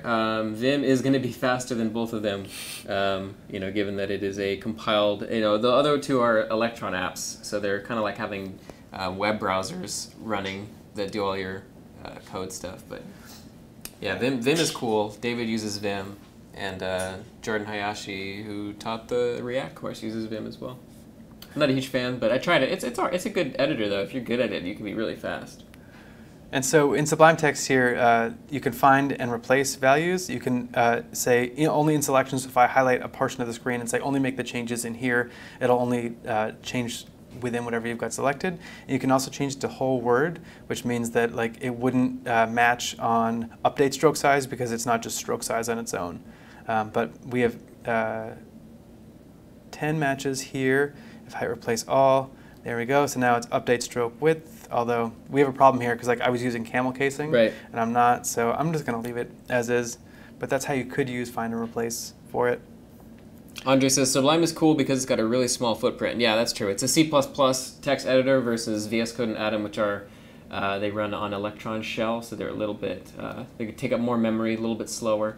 Real Curious Kiwi, I use Atom, which is Brenda. I use Atom, but might try Sublime Text to see how it goes. Yeah, definitely try out as many different programs as you want, and you know, get a sense of what the landscape looks like. It's always nice. And just get comfortable with it, get to know its features. Like I know all the shortcuts to jump around and change things in Sublime Text, but I'm sure if I went to any other text editor, I would feel completely lost. All right, so I'm simply going to change the start draw and change the stroke width to what is it? Stroke width. Mm-hmm. Perfect, that was easy. And so there's a corner case here I can think of that could be problematic. Like what if I end up, let's see it, right? So if I reload, we broke something, Colton. Uh-oh. Last child of null. So let's go to the top and find the first error. Stroke width is not defined. Oh, because you, stroke size. Still there. So this is stroke size. I thought we changed everything to be the same word, right? I undid because of the camel casing. Oh. So if I reload, this should fix it, Gotcha. right? There's our 3. Now if we increase, there's our thicker line, right? So this is nice. But what happens, what size is our eraser by default? We say 20 something? I think it's 20, just okay, 20, right? So if we draw with a line size of 37, and then I'm going to hold shift and erase, now our eraser is too small. So this is a corner case that we probably want to fix, right? We always want our eraser to be bigger than our current stroke, possibly. For, let's just make a var erase size. And let's set it to stroke size times, I don't know, 4. And so now, although this won't ever get updated, will it? No, you'd have to actually trigger the erase size in. What you could do is you could just whenever you do an erase, just set it to stroke size times 2, or times whatever. All right. So so this is a 15. It's hard coded, so we need to say stroke size times 4, right? Yeah. So that'll do it for us. So I don't even need that line, erase size at all. Great, shorter code, great. All right, so erase. So now if I change, that our array should be at least 4 times that size, and if we go straight across, you can see how much bigger it is. So beautiful. Cool. I think we're pretty close on features here. Yeah, I guess the other thing would be like negative stroke size, but you could just do like an if statement. So if it's have a base case so that it just stops if no smaller than 1 possibly. I opened Sublime and with 5 files open as tabs. It's 38 megabytes of RAM, and I don't think I've ever seen VS Code under 300 megabytes. Yeah, no, it's definitely it can use a lot of RAM pretty quickly. Sublime, that's the nice thing about Sublime. Sublime, the nice thing about VS Code compared to Sublime is that Sublime is free to try, but it's not free. At least last time I looked at Sublime Text, technically you need a license for it. Yep. So you can pay for it. So it's kind of like you get a trial, and then so you. Well, it's not a trial. I don't pay for it, so it's unregistered. It just bugs you with a pop-up every now and then. You just have to say no, thank you. And then, obviously the different text editors are going to have different families of plugins and extensions and things like that, so it's going to be kind of up to whatever you're working on. But yeah, no, a lot of text editors they all have pros and cons, for sure. In Vim, we can do that all, but just a bit hard learning curve. I lost my VimRC that I customized. Now I'm looking for someone else's VimRC. It's kind of hard to set up. Yeah, no, that's a rough thing. It's a bit more of a down to the metal, not down to the metal per se, but it's a more fundamental text editor that does have a much higher startup learning curve. The nice thing about VS Code, though, is you can use it with Vim key bindings. So if you want to use VS Code and all of its plugins and stuff, but also have the feel of Vim, you have that option. And I'm sure there's plugins for like Sublime and Atom that do the same thing. All right, Colton. So I just put that base case in, so now we shouldn't be able to go beyond. Oh, nice. Okay. 1, right? So that's just our while I'm talking, just adding features super fast. All right. Okay. Yeah. No, that's great. We went from literally no files to a pretty functional basic drawing application in just a couple hours. That's pretty awesome. Yeah, especially with all the debugging we did at the beginning. Yeah, right. That was fun. And we got a nice tutorial on how to use the Chrome Dev Tools, though. Yeah. So it wasn't for nothing. It was a good time. Thanks everybody for tuning in. We'll stick around if anybody has questions for just a couple minutes. We'll hang out. Tomorrow we're doing a tutorial, or not a tutorial, but I'm going to be doing a live from scratch stream on making tic-tac-toe in Love 2D. So pretty simple game, but if you are completely unfamiliar with game dev, it'll be a nice intro, I think. We'll use a lot of the things that we have taken a look at before. David is asking, where can users try it out themselves? We have plugged it a couple times so far, but we'll do it one last time. Draw.cs50.io right here will take you to a version. Same thing, you swipe up from the bottom, you get the hidden menu, but you can draw, and so if there's... Let's prove to David that we have showed it off in stream. Do you want to pull it up? Sure, we'll cross our fingers Yeah, here. we'll see. Hopefully nobody's... So if we go to /Twitch, there we go. So this is what everybody has done together. And if you're just joining us on the stream, we all can draw on this at the same time if you go to draw.cs50.io/Twitch. People in different languages too. We got a bonjour up in the top. Yeah. I'm going to just pan over and see what else we've got going on here. Yeah, we got a lot of stuff. Yeah, and someone said lagging. Like it does start to lag, right? Depends on how much RAM you have, because this is a pretty intensive app for drawing. So yeah, so it's great. So it's networked right now with a couple of caveats, but if you just want to use it locally, draw.cs50.io without any slash /Twitch, and or then anything. you've got all the stuff without anybody interrupting you. Nice. So, yeah. and it works great with, again, 1 finger will actually draw, 2 fingers will erase, 3 fingers is large erase, and then 5 fingers will pan around. I'm simulating that by holding Shift Command on my Mac to actually move stuff around. But you can do that with 5 fingers as well. So if you have a touch device, go for it. I might actually use this for like a scratchpad app, because I've been like thinking, oh, I could use this nice scratchpad app to do some stuff. Well, it's cool because then you can download it just that simply, right? Yeah. There it is. So there's the drawing we just did. That's pretty cool. Yeah. The next feature would be like have a notebook, like your own set of pre-configured drawings, I guess. It would kind of suck to store all that, I guess, on the server. So it'd be nice if you could do it locally, but local storage is only so big, so it's kind of tough. We'll download our shared drawing so we can remember today. That's true. It's a little bit tricky to see a lot of it. This is the background I was talking about, and this is one of the conditions that I'm still working out. But there we go. We got some memories for today. This is CS50. So thank you very much, everybody. Yeah, that's amazing. Yeah, thanks everybody for tuning in. Bavik says I'm using IDEs, PyCharm, IntelliJ, and VS Code with Vim plugin. Basically, yeah. No, it's there's plugins for pretty much anything. Bavik Knight's very good informative stream, especially on the debugging part. So it's a good. I'm glad I helped at least one person. Yeah. You know. I'm glad we had some silver linings associated with that. That was good though. It was useful for me as well because a lot of this is I have to kind of refresh my mind on. Brenda says thanks guys. Thanks for tuning in, Brenda. Thanks, for the Brenda. first time. The first time we've seen you in the room. Yeah, come join us again. Yeah, definitely. As it says, thanks for downloading. Yeah, we'll keep it forever and ever. Thank you, Dan and Colton, for the stream. It's been fun. Yes, it was a good time. It was I'm glad we took a look at something, a CS50 tool, that we sort of built here in house. And thanks to Dan, it's in use every Friday in Sanders Theater. In use and in progress. Yes, yeah, that's a lot of the software, definitely. Cool. All right. Well, let's go to the middle screen there, where we have a little bit of a larger view. Yeah, Brenda says no longer a lurker.